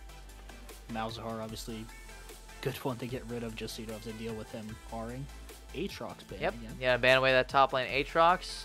Shen taken away as well, so just trying to take away. I'm guessing Comfort. This is probably OP.GG scouting we're seeing at this point. But up to R4 here. We gotta blind something or reveal one of the flexes if you're going to do it. So Gabagool making their choice carefully. It looks like, yep, just going to go with the safety. Veigar mid, which is significantly more blindable than it has been in the past, but quite strong. I mean, technically still a flex. We're not at this point. We're not flexing anymore. We're done. We're done No, flexing. I highly doubt it. Ooh, this would be an older counter matchup. The Vladimir and the Veigar. Very interesting. Not something we see very often either with popularity right now, but can be very potent in Veigar with the ability just to, go through the cage and immune a lot of the damage that Veigar likes to put out as a burst combo. Yeah, and Vlad has some really nice damage right now. He's really benefited from the mage item buffs. Yep, absolutely. And now we got one more pick here coming in for Climbing Iron around their composition, looking for a top laner. I mean, with how good it went last time, yep, going to go for a lane bully, and that's going to be the Gnar.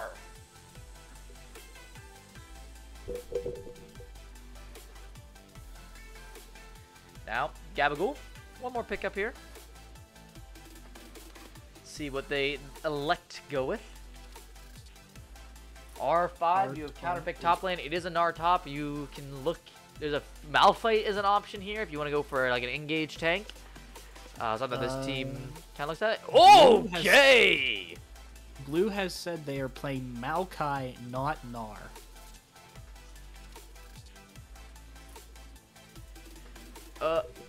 See, and Red has agreed to that. That was a bit suspect because ProDraft doesn't auto-lock champions, so they had to click. They had to click the Gnar first. And Gnar's not exactly close to Maokai on the... Never mind, he'll play Gnar. Okay, well, we'll see if it's a Gnar or a Maokai, but Pantheon is definitely locked in on R5 for Gabagool. Climbing Iron might have a few draft things to work out this week. Yep. A little bit of decisiveness is in order. But we are readying up for actual league draft, and again, Gabagool kind of having this all over everywhere comp again that I'm not a huge fan of. A lot of parts that don't like working together. Yeah, individually, I think they're all good champs. I'm not sure about the interplay there, especially I am not a big fan of the Trist Lulu. Yep.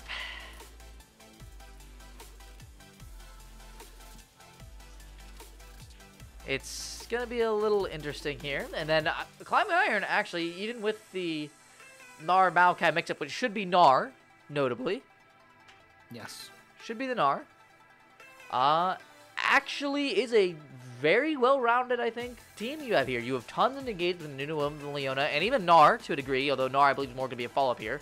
You have strong lanes. Jhin Leona is a very strong lane in terms of pressure availability. More out of the early levels, Jin's going to struggle against Tristana, but once you get to like that one item point, very strong. Vladimir has decent matchup into Veigar, post like, again, the first few minutes where you're kind of looking for some of that CDR. Once he gets going, we'll be able to deal, especially post 6, Veigar very easily. And then while I'm not super familiar on the Gnar Pantheon matchup, Gnar just in general, very strong top laner. You have the range. If Pantheon ever gets on top of him in mini Gnar, it is going to be problematic. Yeah, that's going to be the biggest thing. Pre-stick to get on top of him. Yep. If Pantheon gets along, it's ahead early, it might be a bit of a trouble, but Gnar should be able to play that lane relatively safely. Overall, as Pantheon, as the game goes on, is going to really decrease in value very quickly. Yeah, it's not going to be a gradual decline. No, he's pretty much, he can one-shot people at an item, and then after that, he's just gonna... Unless he's fed. I mean, people getting fed here is... That becomes... That eclipses matchup. When someone is 9-1, it eclipses what you expect the champion to actually be able to do at a certain point in the game. It's just how it works. Like, Pantheon will one-shot or, like, very quickly kill tanks when he has, like, 10-1 and the tank is 0-8. That's just how it works. But will be Majestic Llama piling that one again. And a little bit interesting, we see on something like the Pantheon after the matchup last game did get, well, I'm not going to say diffed, as most of the solo queue would go. Definitely a hard-winning top for Mord. Mord Cheems in the last one, played the Nasus extremely well. Of course, did get quite a bit of help from MX Xenon. Yeah, he was definitely playing weak side last game. Let's see if they actually... It is the Gnar and the Pantheon. I tried to look up a little bit of matchup numbers on that, and it is played so little into each other, there is no data. Yeah, Pantheon, you don't see him top very much. He's not something you really see top lane. It's just not like his thing anymore. He kind of bounces around. He doesn't really have a great place right now, but still can get some work done if you're good enough at him and no one. The big thing with him mid lane, and especially in support, is like roam timings are huge on the champion because your gank setup is brain dead. You jump in with W, stun someone, and generally you set up whatever you need to. That's why Talia Pantheon was so popular even before the rework in some cases, but will be interesting to see how this goes. He has benefited a bit from the TP changes. His ult is a little more value. It's kind of a budget Shen, if you want to think of him that way. In some regards, yeah. I mean, Gabagool is going to have a bit of an interesting time in this game, just with how their composition works. Their top lane is a complete question mark in terms of whether it's going to be useful or an absolute deadweight. But the one thing that's kind of interesting is normally when you see Tristana, you're looking for like a go in, get like really big dive comp. Because your AD carry can follow up, get resets, continue to push this fight forward with a lot of high damage champions. And like Tristana and Pantheon fit that bill very, very well. But then you have stuff like the Lulu and the Veigar, and the Amumu can really do both of these things to some regard, so I put him more on the middle ground. But like a lot of these like peel back, let them come into us kind of champions. Veigar, great, some of the best zoning in the entire game with the Horizon's Edge, his E. Yep. That is such great zoning. Gabagool's playing a little TFT. They're going for Yordles. Got Yordles and a shirtless guy. Oh no! It's a TFT buff. Well, we also saw the show match one year. I can't remember who it was against, where Glacial just straight up won an actual show match. It was like Sejuani, Ashe, Braum. Dude, it's the Freljord. Yeah, right? Freljord. I don't even remember what else, but it pays to know lore. Certainly set up for an interesting game. In team fights, I am really liking the amount of options that Climbing Iron has this game. They have tons of both non-committal and committal engage they can use. There shouldn't be lacking in any of damage, given that More Chiefs doesn't fall too far behind, and MX Xenon isn't too far behind in the jungle. As long as they're at an even or better standpoint, they will be more than good. Whereas looking on Gabagool, they have tons of high damage burst champions between Tristana, Veigar, and Pantheon that can really just blow Squishy up if they get caught out by a stun, CC, whatnot. They have very good like peel back in Veigar and Lulu, as well as Amumu if he uses his tools like Bandage Toss, as well as Curse the Sad Mummy defensively, can be really strong. If you have like 3 people diving on you, just immediately pop that stun, really blow for a counter engage. That can be great for your team. And then Wild Growth and Lulu. A lot of get off me type champs. Yeah, my only concern with Gabagool specifically is they have a lot of mixed.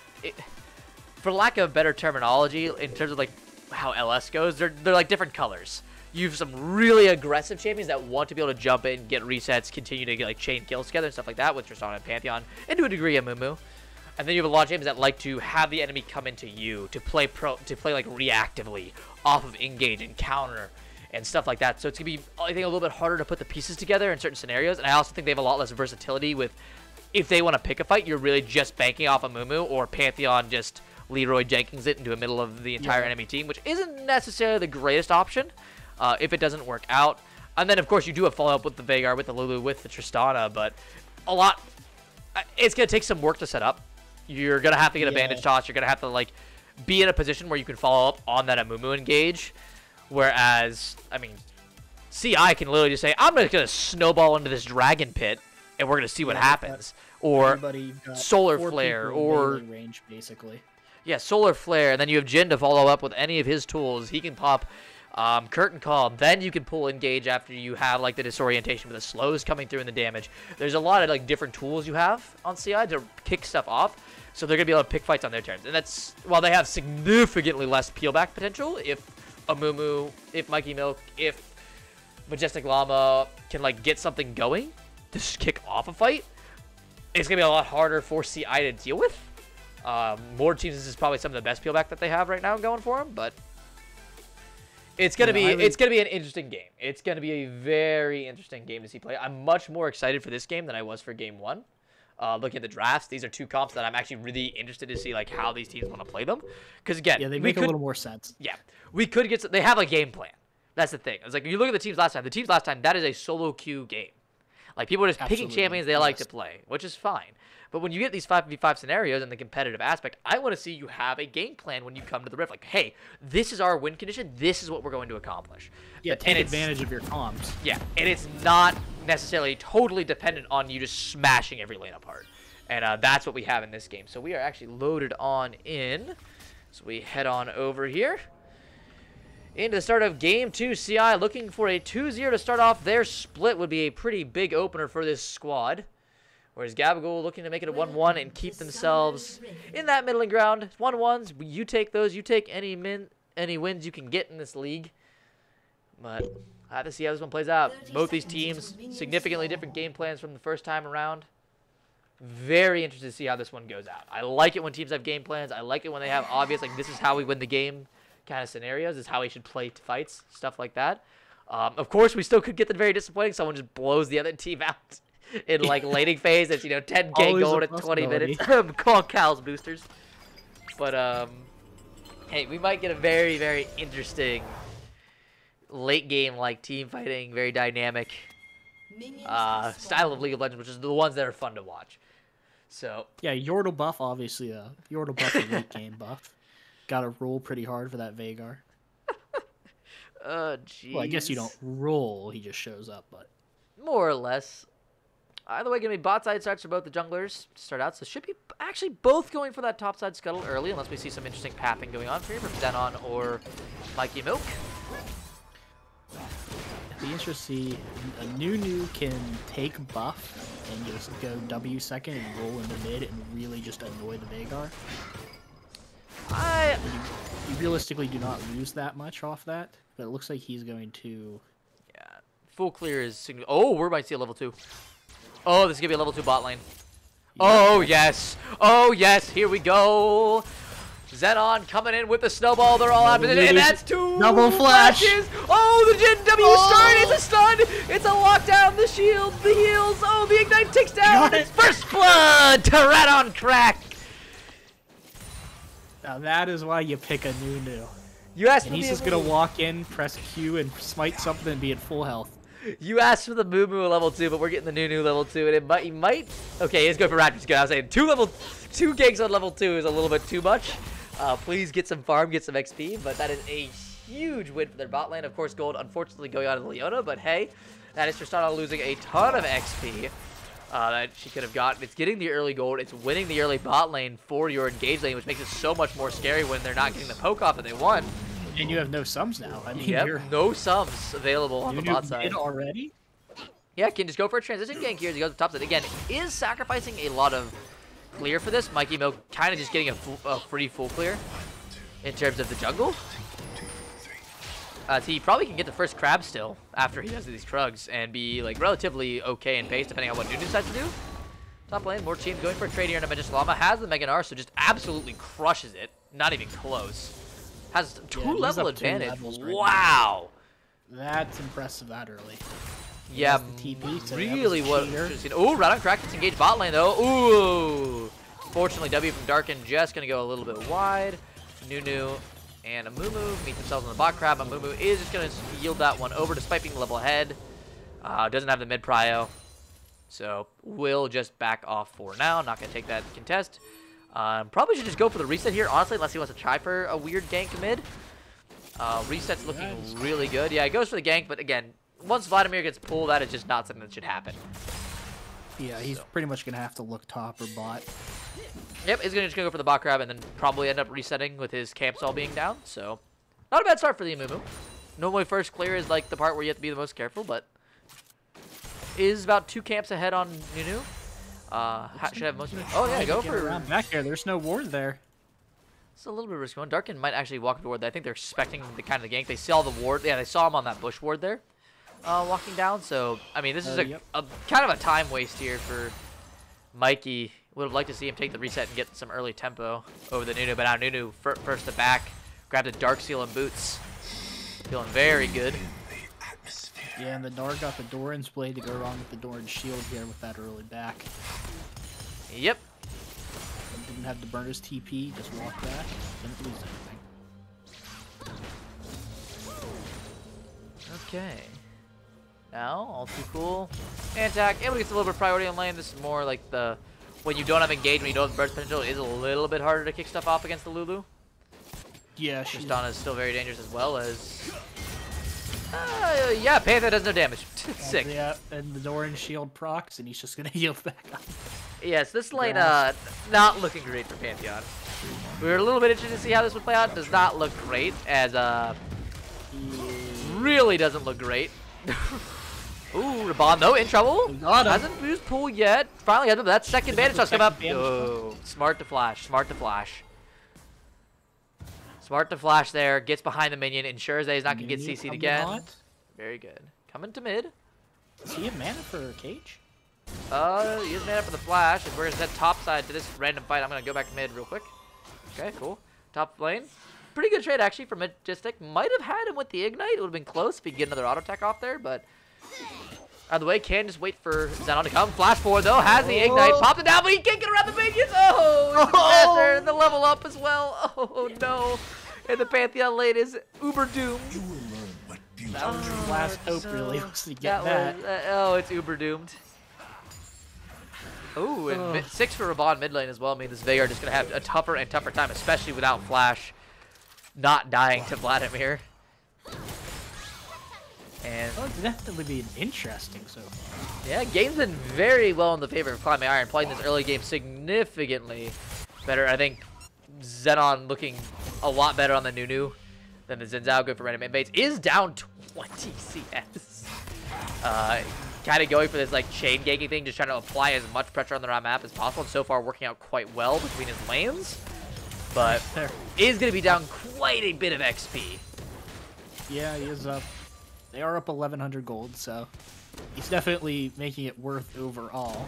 So far, again, this is one of those things where it's kind of like that, will the investment actually have a return? Or if his lanes continue to snowball and get further and further and further ahead, we're looking specifically, I think, a lot at bot lane for that. Because mid lane really hasn't had many ganks set up for it. Burn the flash off Veigar, but that's about it. If Vladimir can get a kill on that, then yeah, the investment's great. But not having a ton of impact. Raban, though, does land getting the stun cage. Not going to get too much and can't sustain his way back up. Mid again. Yeah, knows Hungry Hawk doesn't have flash. No event horizon yet. Veigar is just dead. That's Ignite down. Pops a W, but and the ulti gets basically a little bit closer, but Raban comfortably secures that kill. Will heal up off the ultimate afterwards as the proc finalizes. Yeah, so you just can't be that far up as Veigar there. Yeah, if you don't, as soon as you burn the event horizon, you are not safe. And now more teams looking for an in into a very big wave here from Majestic Llama. Grabs the ultimate as well. Very nicely done. Has to wait out the Pantheon E. Grabs another Q. Another auto attack. W will do it. And that is a easy solo kill for more teams. The Tabbies means he takes literally no damage from Pantheon, who is going with a phage start, mind you. Mikey Milk, mid lane, Raban should be okay here. Just pops the ultimate, so Chris oh, he bandage tosses or he's not. Raban, no flash, the bandage toss manages to grab the kill. That is a follow-up, kind of half solo kill for the Amumu, so at least get something back on the map. That is a first kill on the board for Gabagool. Mikey Milk making it happen. Whoop. Starfall topside, Majestic Llama looking for the kill. Levels here. Yeah, I don't. Gnar has speed boost, so this really doesn't matter. Yeah, that's. Gnar is just gonna reset. Kind of more of an ult to lane than anything. Yep, that's what you take instead of teleport now. That's your teleport now.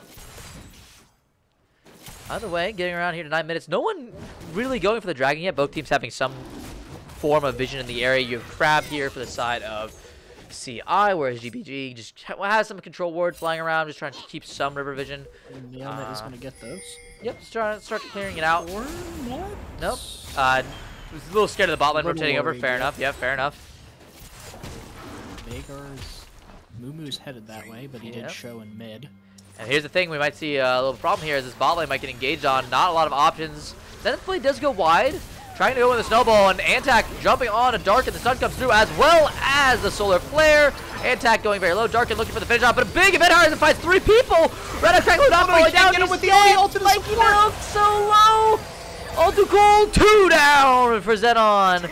And Darkin kiting away from the Amumu. The snowball going wide. Mikey Milk goes over, but there's a deadly flourish. Here comes the curtain call, and Mikey Milk, you got nowhere left to go. It's a triple kill for the Nunu and Willem, and holy moly, CI is just running away for this early game. The Veigar ulted the Leona, and the Leona just lived and got on top of him. He couldn't move. Yep, legitimately could not move at all. I mean, that's the thing, is you have that weird option of engage where Mumu couldn't find the priority target. Antac tried to make the play happen himself onto the enemy AD carry. And really, even with the huge event horizon from Hungry Hawk, not able to finish off anyone in that fight. And, I mean, that's just a massive win for the side of CI.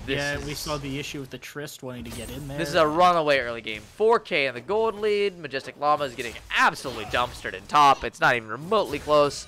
Almost 30 CS up for Mord Team. Oh, absolutely. Mord Team is just waiting as Hungry Hawk has to burn flash again. Does get an event horizon onto the Vladimir, but misses everything afterwards. I think it was a little bit too many targets to choose from with the two.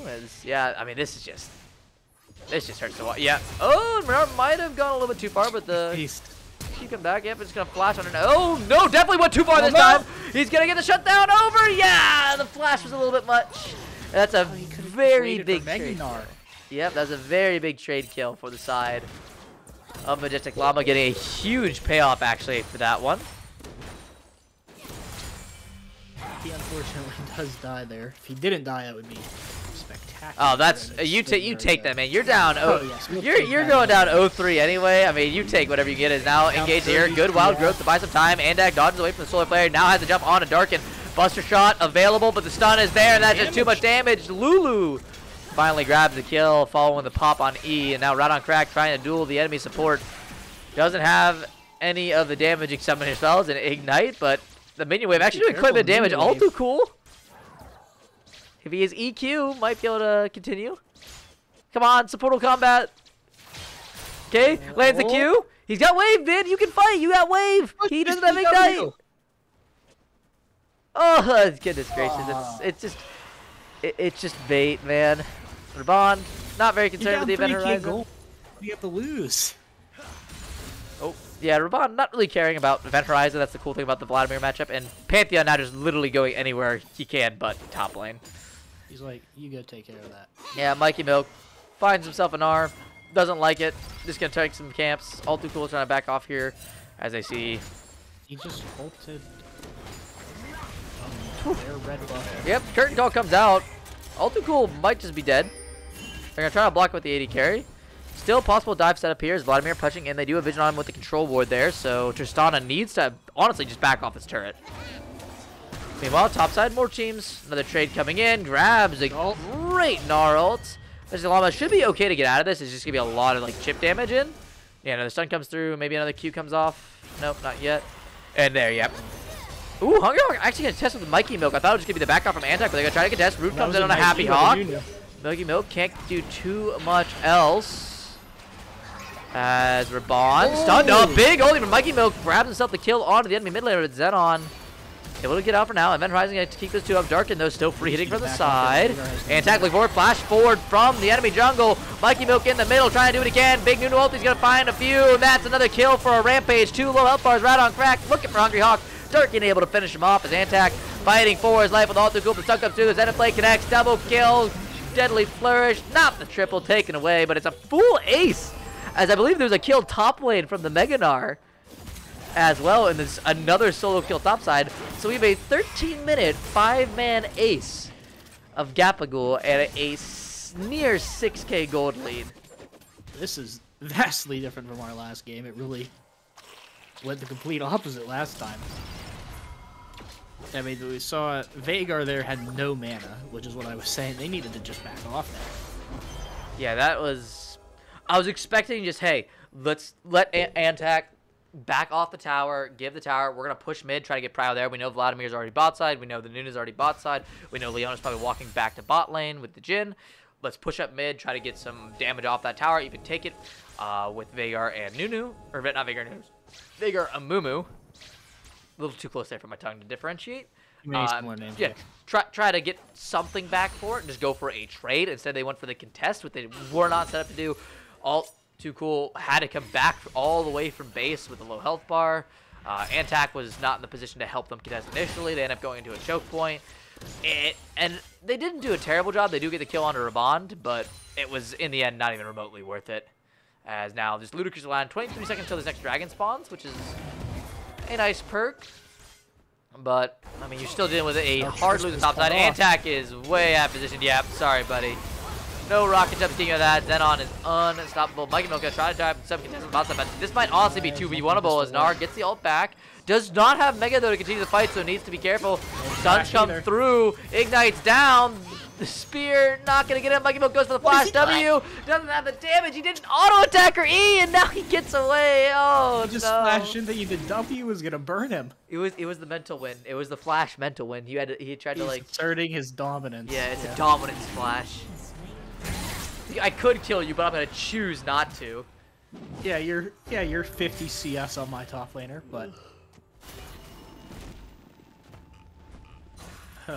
And with that, 7K gold lead. About.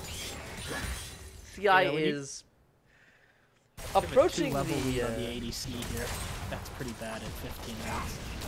We are approaching the territory of the game is over. 10K is normally the marker, but seeing we're only at 16 minutes, it's pretty short. This round on track might actually go down. Nope, it's never mind. No. Never mind. Predictive art. Never mind. Very nice solar flare. Very nice. Pantheon coming in. Doing. Actually, 14 might actually die this time. Oh, he doesn't get the double ult. It's Hungry Hawk. I think he's going down here. Lives, Rabond, yep. Flashes in place for some reason. Zeus get the shutdown. As another shutdown coming in top side, so a little bit of overextension here from the two sides. Winnable. Hungry Hawk does get the big shutdown onto Nunu though, which is huge for the Veigar, so very nicely done. Pantheon getting that kill up in top side doesn't really actually matter. No, you're Pantheon is not going to accomplish anything at this point. He could probably get another 4 kills and still not do anything. Yep, Jin Leona coming up. They might actually look for the play here. Yeah, I haven't seen the Jin. Kind of suspects that, hey, I think Rat on Crack might be around, and sure enough, there is the Shirley's Battle Song in. Majestic, ooh, good flash away from the Deadly Flourish. Gonna buy him some time. He dodges away from the damage, gets in, but stunned out of his combo. And yeah, you're just waiting for the Jin to finish you off at this point. And that's... I love the Shirelia's pick here by the Leona of the Locket. Lets you get right on top of people. Yep. Just run up and go. Nothing fancy about it. Just more in. And now, Moral victory. Yeah. Grabs the bot lane turret with a Herald. Gets an objective. Actually does get the objective bounty, which is nice. So a little bit of extra gold to try to fight. But now, possible re-engage or bond. Puts in the ulti. Can't. Oh, does get the ult too cool with the damage as Flash into the snowball. Fed Horizon locks up 2. Not the damage coming through. Mikey Milk finally gets his Rabond. Grabs some healing. E not gonna do too much damage. Veigar trying to get away with the Glacial, but more Cheems is here, and that means that he is very, very dead. Mikey Milk again looking, but Vladimir has so much healing, man. And meanwhile, topside, because that was a 3v4. Majestic Llama is still regretting his decisions. Man. When I said he was a Zac top 1 trick, I didn't think it was only Zac. I mean, this is a very rough angle. 2 and 5 on Pantheon is. It's 9K gold lead, 23-7 in kills. I hate to say it, but this has been a top def both games. Yeah, I mean, it didn't look as bad last game because, you know, it's Nasus. He takes some time to ramp up, but this is. Yeah, this is a beatdown. Hungry Hawk, what is that TP, my guy? You are inviting yourself to. Gets a shutdown action, so kind of worth in the end. Well, they might get Nunu here. Yeah, maybe with the wild growth. So possibly just debating me entirely. So that, I guess that's worthwhile. Nunu going a little bit too easy. Rat on Crack didn't have the solar flare, and Darkin was like farming something else. Wasn't there time. So actually kind of worth. That TP was a little horrendous if he didn't get the kill. As Darkin looking for the support. Will have to settle for just getting sent back to Fountain. Huge shutdown for Antac. All too cool though. Soon to fall. Then played Will secure his Lord Cheems. Great hop actually over Gromp to get away. Go Gromp. Majestic Llama. Slow down, more teams should be out okay. Nothing personal, kid. And yeah, cool. GBG, glad to see it. Signs of life, man. We're still eight. We're still haven't given up. 8K, 8.5K in the hole, but like, keep it up. Mikey Milk looking for the engage on Radon Crack. More teams though has the Mega again, has the ulti again. That means stuns are coming through. Leona grabbing one. More teams are going very low. Might be able to find the kill on Majestic, but is it worthwhile? Majestic finds one, finds two. The Triumph healing is enough. The shutdown on Leona, and that's a ton of gold back in the pockets of GBG. Majestic Llama actually back in the game at 5-5 now. By some metric of amazement. Yeah, I was just gonna say. I still would have preferred that to go on the Veigar, but Pantheon is actually a champion now. I'm not sure what the logic there with more Cheens and Radon Crack trying to extend that fight, not trying to just go for the escape mode, but could be just a little bit of cockiness going on here. yeah, 3K gold back. Hungry Hawk even looking for the flank here, is again looking for another fight in mid lane. Dragon up 7 seconds, might be a contest here. Pantheon going back to base, does not have the Grand Starfall notably, so we'll not have that for Dragon. This should just be a give unless Mikey Milk really wants to go for it. Yeah, all they're gonna have is Wild Growth and Veigar ult. Rebond, looking at Cheese, finds the Amumu, grabs the Q. Very respectful no, flash. you need the flash stop? That was, I don't think he had any vision. He had no idea if he was about to get in on. Ben Horizon doesn't find anyone. Free Dragon, very well over to CI, pushes them up to Soul Point. The early pressure working out in their favor is now all too cool. Gonna be committed on. The early kills did help. I mean, you're back down to around a 7K gold. I say down to, it's still a 7K gold lead, but It was much worse, so. like, you're back in the realm of possibility with Tristana and with Veigar that you actually do manage to scale into some kind of a team. Yeah, if you can get a couple objective bounties here, I mean, it blows it pretty fast. No one has shutdowns on blue side anymore, but still possible. Yeah, I mean, you got a lot of gold back. You're getting some ability to, like, farm. I think there's a little bit of overzealousness. The Veigar TP somehow worked out. I still think that's a terrible TP. Oh, I understand. But ended up working out luckily. There's a bit of an overcommit from, I think, Xenon on that one. Looking for more damage than he had. Kirkall's coming out, gonna try to force something over here. Hungry Hawk stunned up by Radon Crack, but he is all by his lonesome here against the Veigar. Lord Chiefs finally coming over, but isn't Mega just yet. Finally takes it, going for Hungry Hawk. And that's a stun onto the Veigar and a dead mage from mid. Darkin trying to run away, but Majestic Llama actually here flashes away from the Nard. Mikey Milk able to grab the kill, is on the backside. Antac grabbing another Radon Crack, and Morty trying to do what they can, but now they're 2v4. Double kill for the Tristana. Make it a triple in the books, and all of a sudden it is a Slaughter Bond. Coming around to finally do it by all too cool, very low. Mikey Milk low as well. Flash forward, grabs the kill. Heal comes out onto Majestic Llama. Getting some healing from the ulti as well, but it's not enough. Pantheon finds the ace. The Tristana finally goes down, and somehow, someway, GBG find a team fight win and an ace at 22 minutes for a 7,000 gold deficit.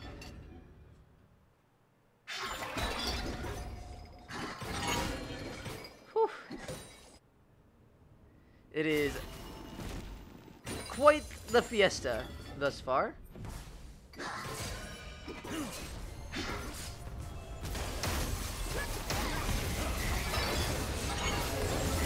As we have a kill onto Darkin in mid. I think a little bit of a restriction there in the tower. Mikey Milk also going to fall down here. Llama caught out as well. Yeah, and that's just overextension. That's just overextension.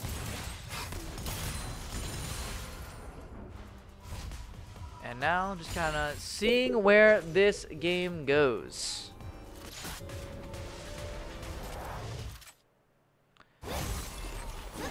Back up to around and a little shy of, like, still around the 7K gold lead. That much hasn't changed in any discernible way.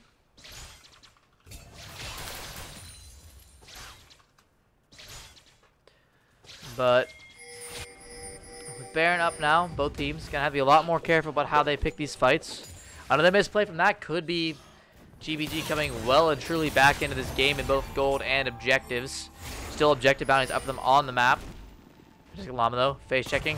Radon Crack, finds stun, there's no load. All that damage is actually immune. He buys so much more time, and now all too cool getting in with the rest of the team. Wildgrove can keep him alive. Big stuns come through on everybody. Rebon is already safe, but Llama, huge damage from the Veigar as well. Hungry Hawk finds another It's a double kill though for Rabon as Antac and Hungry Hawk trying to kite away. Antac gets the shutdown on to Hungry Hawk, and it might be the overextensions now. More teams, the carries are still alive and well. Tristana jumping forward, the resets, gets the bomb to explode. Double kill for the Tristana, and the carries make it happen for GBG. Very well played by the side of Majestic Llama to extend that fight as long as he did. Darkin still alive though, might look for the kill as these are low health bars. Can just Gale Force forward, but he doesn't have it up and available, so we'll have to play this a little bit more cautiously. Deadly Flourish can't find its way onto Hungry Hawk, and it will just be a farm up and retreat from both sides. Darkin? I believe I'm back now. Yes, you are back. My computer just blue screened. Ah, very good. Yes. It was quite random. Unfortunate. Well, we had Dragon spawning here in 30 seconds on the Infernal. It is a that's actually under 7k gold lead now for Climbing Iron, as they have been kind of falling out of grace here as the game moves forward. Some interesting misplayed fights, not able to get on the carries the last two, and they've been able to do quite a bit of work. Tristana coming back from 1-8 to 6-9. With all the shutdown goal that's gone over her side, trying to get up in items. Not necessarily at Jin's level yet, but getting there quite quickly. Maybe I should blue screen more often. It might make the game a little bit. Yeah, it's been a little bit pissed. Hungry Hawk predating forward, trying to look for more teams. Does find him with the Glacial as well. Rooted up. Not Mega yet. Stunned up before he gets it. Hungry Hawk basically gets Rabond. Misclicks his stopwatch. Mikey Milk with 3-man engage. You couldn't ask for more, but Rabond still pushing forward. Should be Hungry Hawk. No, Wild Growth keeps him alive for now. Finally, Rabond grabs the kill. Curtain Cole finds one on the backside as well as Round on Crack trying to get around the map. Mikey Milk pressing forward the shutdown for the Amumu on the bottom. Majestic Llama and Antac, the last two remain. It's 3v2. The Nunu still full HP, and Antac dealing with almost no HP left remaining. Majestic Llama tries to dodge away from the double. Really, he's going for the 80 carry, and Zenon finds it, and finally making good on the gold lead. Climbing Iron comes back in it, pushing the lead back up towards 8k. They're going to forego the Dragon for now, grab themselves a turret, and hopefully go back to the objective soon thereafter. Darkin from afar, pumping out the DPS. And while Hungry Hawk found... getting a little lucky there. Yeah, getting very lucky there. Hungry Hawk, great pick to start off on the more teams. Unfortunately, the rest of the team just stuck in that choke point, couldn't get out the damage after Mikey Milk's engage, and that was the point where I said, if Mikey Milk finds an engage and they don't actually have anything to follow up, this team just runs out of options so quickly. CI able to re-engage with the curtain call, able to re-engage with the snowballs, and they end up making it happen. And Rabond, with enough healing, finally comes through, and there's still no anti-healing on the side of GBG to really go for it, except for Mikey Milk's Stormmail, and that is completely useless against Vladimir, as he's never going to be auto-attacking this Amumu for any reason. No, and you're never going to get to immobilize him pretty much from the pool. Yep. Ooh, double ulti here, but Polymorph from more teams going to go down. Antac manages to skirt away from now. The Buzzshot actually pushing him out of the event horizon in time. So more teams does burn a flash for nothing. In the mid lane, loses Mega. Hungry Hawk, though, in trouble. Big damage from Darkin, and yep, Rat on Crack kind of KSing that one away. Antac stunned up by the beautiful Solar Flare. Darkin goes godlike. More teams excited up and flash forward. Rat on Crack going again on the Altu Cool. Majestic Llama falls down. Darkin claims the double. Make it the triple. All too cool. Solves without another word. It's mid lane tier 2 that's going to fall next. 4 teams hopping forward. And with 12k in the lead, the Infernal Soul now in their possession. Climbing Iron with a few slithers looking to end this game. Mikey Milk's going to try to stall off for as long as he can, but buddy, you do not have the HP to live through this. Yep, this is going to be the mid lane inhibitor for a certain top lane inhibitor turret. Well, they might not end the game off of this push. They are finally, at long last, in game-ending territory. 13k be the gold lead. Hills.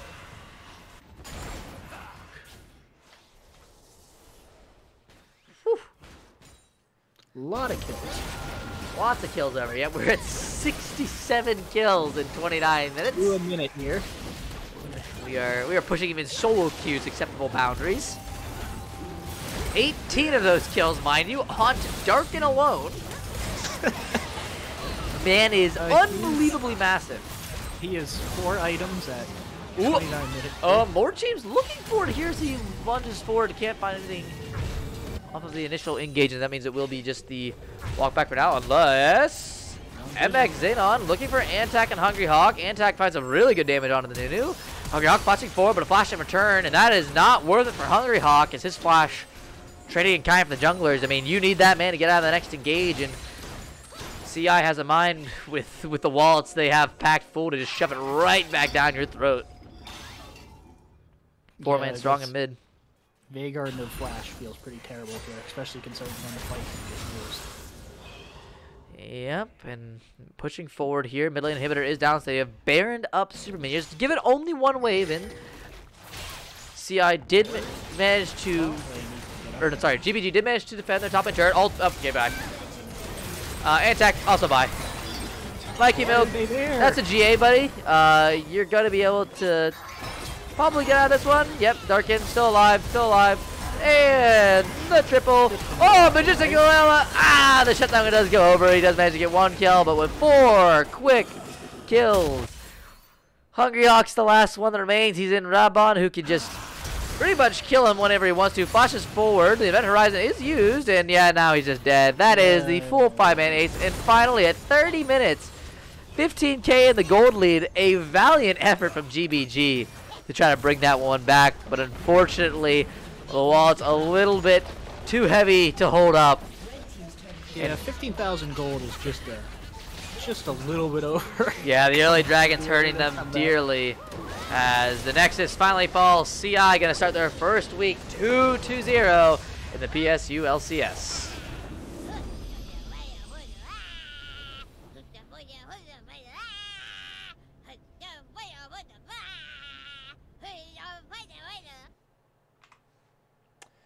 And with that, that ends the match for tonight. I mean, very interesting second match.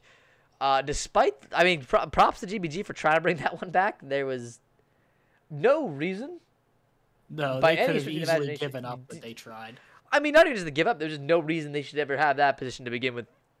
In general, which I think if you're CI, well, yes, you absolutely stomped the early game. Wasn't close. It's something to look back at and kind of reanalyze how you played that one out. Because when you're 10K gold up at 20 minutes, yeah, it shouldn't take you another 12 and you have the minutes comp to that probably has some pretty solid scaling in comparison to a lot of the champions inside.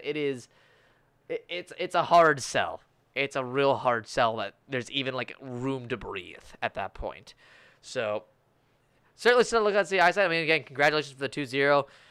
Definitely played well both games. The absolute stomp of an early game. Game 2 was a certain turnaround from the kind of jungle struggles that we saw them have in Game 1 with MX Xenon on the Zen going a little bit too far in a lot of scenarios. Yeah, it's just like it's the one bridge too far argument where you have a good idea, you're pushing it just further than you can, and ends up actually biting you in the butt too much. GBG again, good job on the comeback. Actually, fairly solid responses in Game 1 for a lot of the early game stuff they had. They punished the overextensions. They went and converted it into early dragons. Like that stuff is good to see. So neither of these two teams really just it wasn't a well, it was definitely a one-sided affair in the second game. It was not a lay down and die. It wasn't a complete rollover. Yeah, they both have things they did very well. Both have things that they can improve on, put it all together, and do better next week. Definitely. Step 1 for climbing iron is banning champions. Drafting, yes, making sure you just do your draft. champions. Yep, step 1. Other than that, maybe just look. I mean, again, the minutia of what was happening there is pretty small. It's more just like, hey, you're 10K gold up. You know you're 10K gold up. We can see you trying to go for these like really like hyphy plays to try to keep a pressure on. There's a better way to do this. It's so that you can play the slow choke out game. Like you can, once you're up 10K, scaling doesn't matter at that point. Too terribly much. Unless you're like playing it like stupidly slow, like for no reason, like leaving Baron up forever when you can obviously take it. Especially when they're playing into a comp with relatively low wave clear. They really did not have. You have Veigar and you have Tristana. That's kind of it. Yeah, you don't have great wave clear. You could have easily just done a little split pushing, played safe. Yeah, send Vladimir topside, make sure you're coming in, sinking your waves, take some inhibitor turrets, come back through, clear out jungle, take your dragons without a contest. There's no real reason you should be losing a fight at any point. Once you're up that much gold, you can just kind of play the game out how you want to, as long as you're not being overly greedy, being overly aggressive and running a team. So that's like the one thing to look for CI is like, hey guys, you played early game really well. You absolutely wiped the floor with these guys, not even close. Top lane was turbo diff the entire time. Jungle was doing great. The level 2 gank worked out fantastically. Couldn't have asked for better. Yeah, but Pantheon cannot be allowed to get back into the game at that point. When he's 0-5 or 1-5, he cannot be back in the game at that point. Yeah, and I mean on the side of GBG, it's not like they played necessarily too terribly horrible. I think top lane definitely needs a look in terms of like, hey, do we know our matchups? Like, yeah, because that Pantheon's a response into Gnar, so that's kind of like this is something that you chose to pick. I mean, if he blinds Pantheon top and then you pick Gnar and you get stop, it's like, okay, it's one thing, yes. Maybe don't blind the Panth. That's fine. Like that's just what happens. It's like, hey, if you're super comfortable on Pantheon, I don't blame you for the pick. It's not the greatest option. It's not my first pick, but I'm not going to blame you for it. If you're like if you're like a super good Pantheon player, like sure, if you feel comfortable blinding it, fair enough. We'll see what happens. That was a counter pick, and it went that poorly. Yeah, and if you're not confident, obviously he's a Zac one trick like we talked about. Yep. If they're gonna ban Zac, I mean, any team that is even looking at OP.GG is gonna ban Zac. So why are you saving your counter pick at that point for a guy that's probably gonna lose the lane? It's I don't know. Draft game 2 is definitely better for both teams. Yes, they both improved. And again, GBG on the map just a little bit. This does not include the level 2 gank bot lane. I'm not saying you have to overly respect level 2's bot. That's kind of like that's the cheese.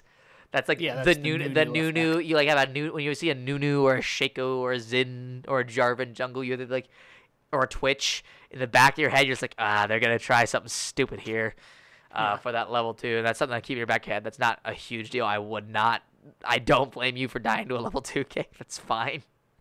But it's like dealing with early game hemorrhaging, dealing with that kind of play is certainly something they could definitely work on. The hemorrhaging top, I think they actually dealt with fairly well. They just kind of left it on the island, and Gnar did end up being actually that huge of a problem up until they had like a huge gold lead. Like they dealt with that pretty well, all things considered. But like mid lane was counterpicked. That's a hard one to kind of go around. I think bot lane was one area they should have put a lot more focus. You had like a really aggressive AD carry that you can play around. Tristana can blow people up, especially early on in that Jhin Leona matchup. That's punishable. Lulu kind of pulls her back a little bit. This is even beyond the draft. Like you can come in there with an Amumu and get great gank set up onto a Leona, that kind of stuff. So like there's something like that's another video where to play. It's like kind of figuring out where you want to play the game. If you know top is gonna hemorrhage, okay, we can't be going top anymore. That's just like after the first like 2 or 3 solo kills, you're like, okay, this is not gonna happen. We are not killing. We are not killing this guy. Mid lane, it's hard. It's a Vladimir. It's a hard gank. You're in a really bad counter matchup for lane. Vigor has a really tough time with that one. That's one where you're like, okay, sit under your tower, buddy. Farm it up. Do the best you can. Because if we get you to late game, Vladimir does have the problem where if he just gets stuns, like we saw Hungry Hawk do in that last dragon fight, where he stuns Vladimir for 10 seconds and just kills him. Like, that's perfect. That's how you play the late game. That's beautifully done. But playing that was just so far leading up to that's what ends up killing you. Like bot lane's like, hey, this is the lane you can actually win. Let's figure that out. Let's focus it early. At least like just go there from time to time and hover to make sure Nunu can't get too much off. And then of course there's macro decisions, but we're not gonna get into that. This is intramurals. It's not a huge deal. But like there's definitely stuff to work on for both these teams, but still far from the worst played games I've seen. In PSU LCS, they were this was entertaining. This was even besides. I've seen some very bad games that were also very entertaining to watch. These weren't necessarily. These were. No, that was fine. You haven't seen nothing yet, my guy. You are fresh. You haven't. When it gets to the point where I'm playing the actual Clown Fiesta music on stream, that's when it's bad. Oh, I'm sure. I have a game tomorrow at 8. I am 100% sure things will be great. But no, these teams definitely played like fairly solid games for the most part. That was far from the worst I've seen. You have some individual differences. That's expected. This isn't the pro scene. We're not expecting to play everyone perfectly. That's the whole point. That's the point. Sure. But it was a good games all around. Again, congratulations over to Climbing Iron. Climbing up to 2-0 on the week is certainly an accomplishment, and we'll help to see them do some more next week. Again, getting up into that top end of the bracket initially is certainly a boon for your strength of schedule, which can help a lot when it comes to playoffs later on. So we'll have to see here. We'll see what kind of games get casted for the rest of the weekend. Unfortunately probably won't be around to cast much tomorrow. We'll have to see. My schedule's kind of up in the air right now. But for those games that we can't get cast, we'll cast on the main channel. If not, keep your eyes on the self-promo channel. They'll be having a ton of announcements for people who are like self-streaming their games and all that good stuff. So just stick around for that. Otherwise, thank you guys very much for watching. I've been Infamous Trash. Joined here. I've been Runk. Yep, and we'll catch you guys next time on the Rift. Have a great rest of your Saturday evening. Hopefully we're back tomorrow. We'll see. Otherwise, peace out.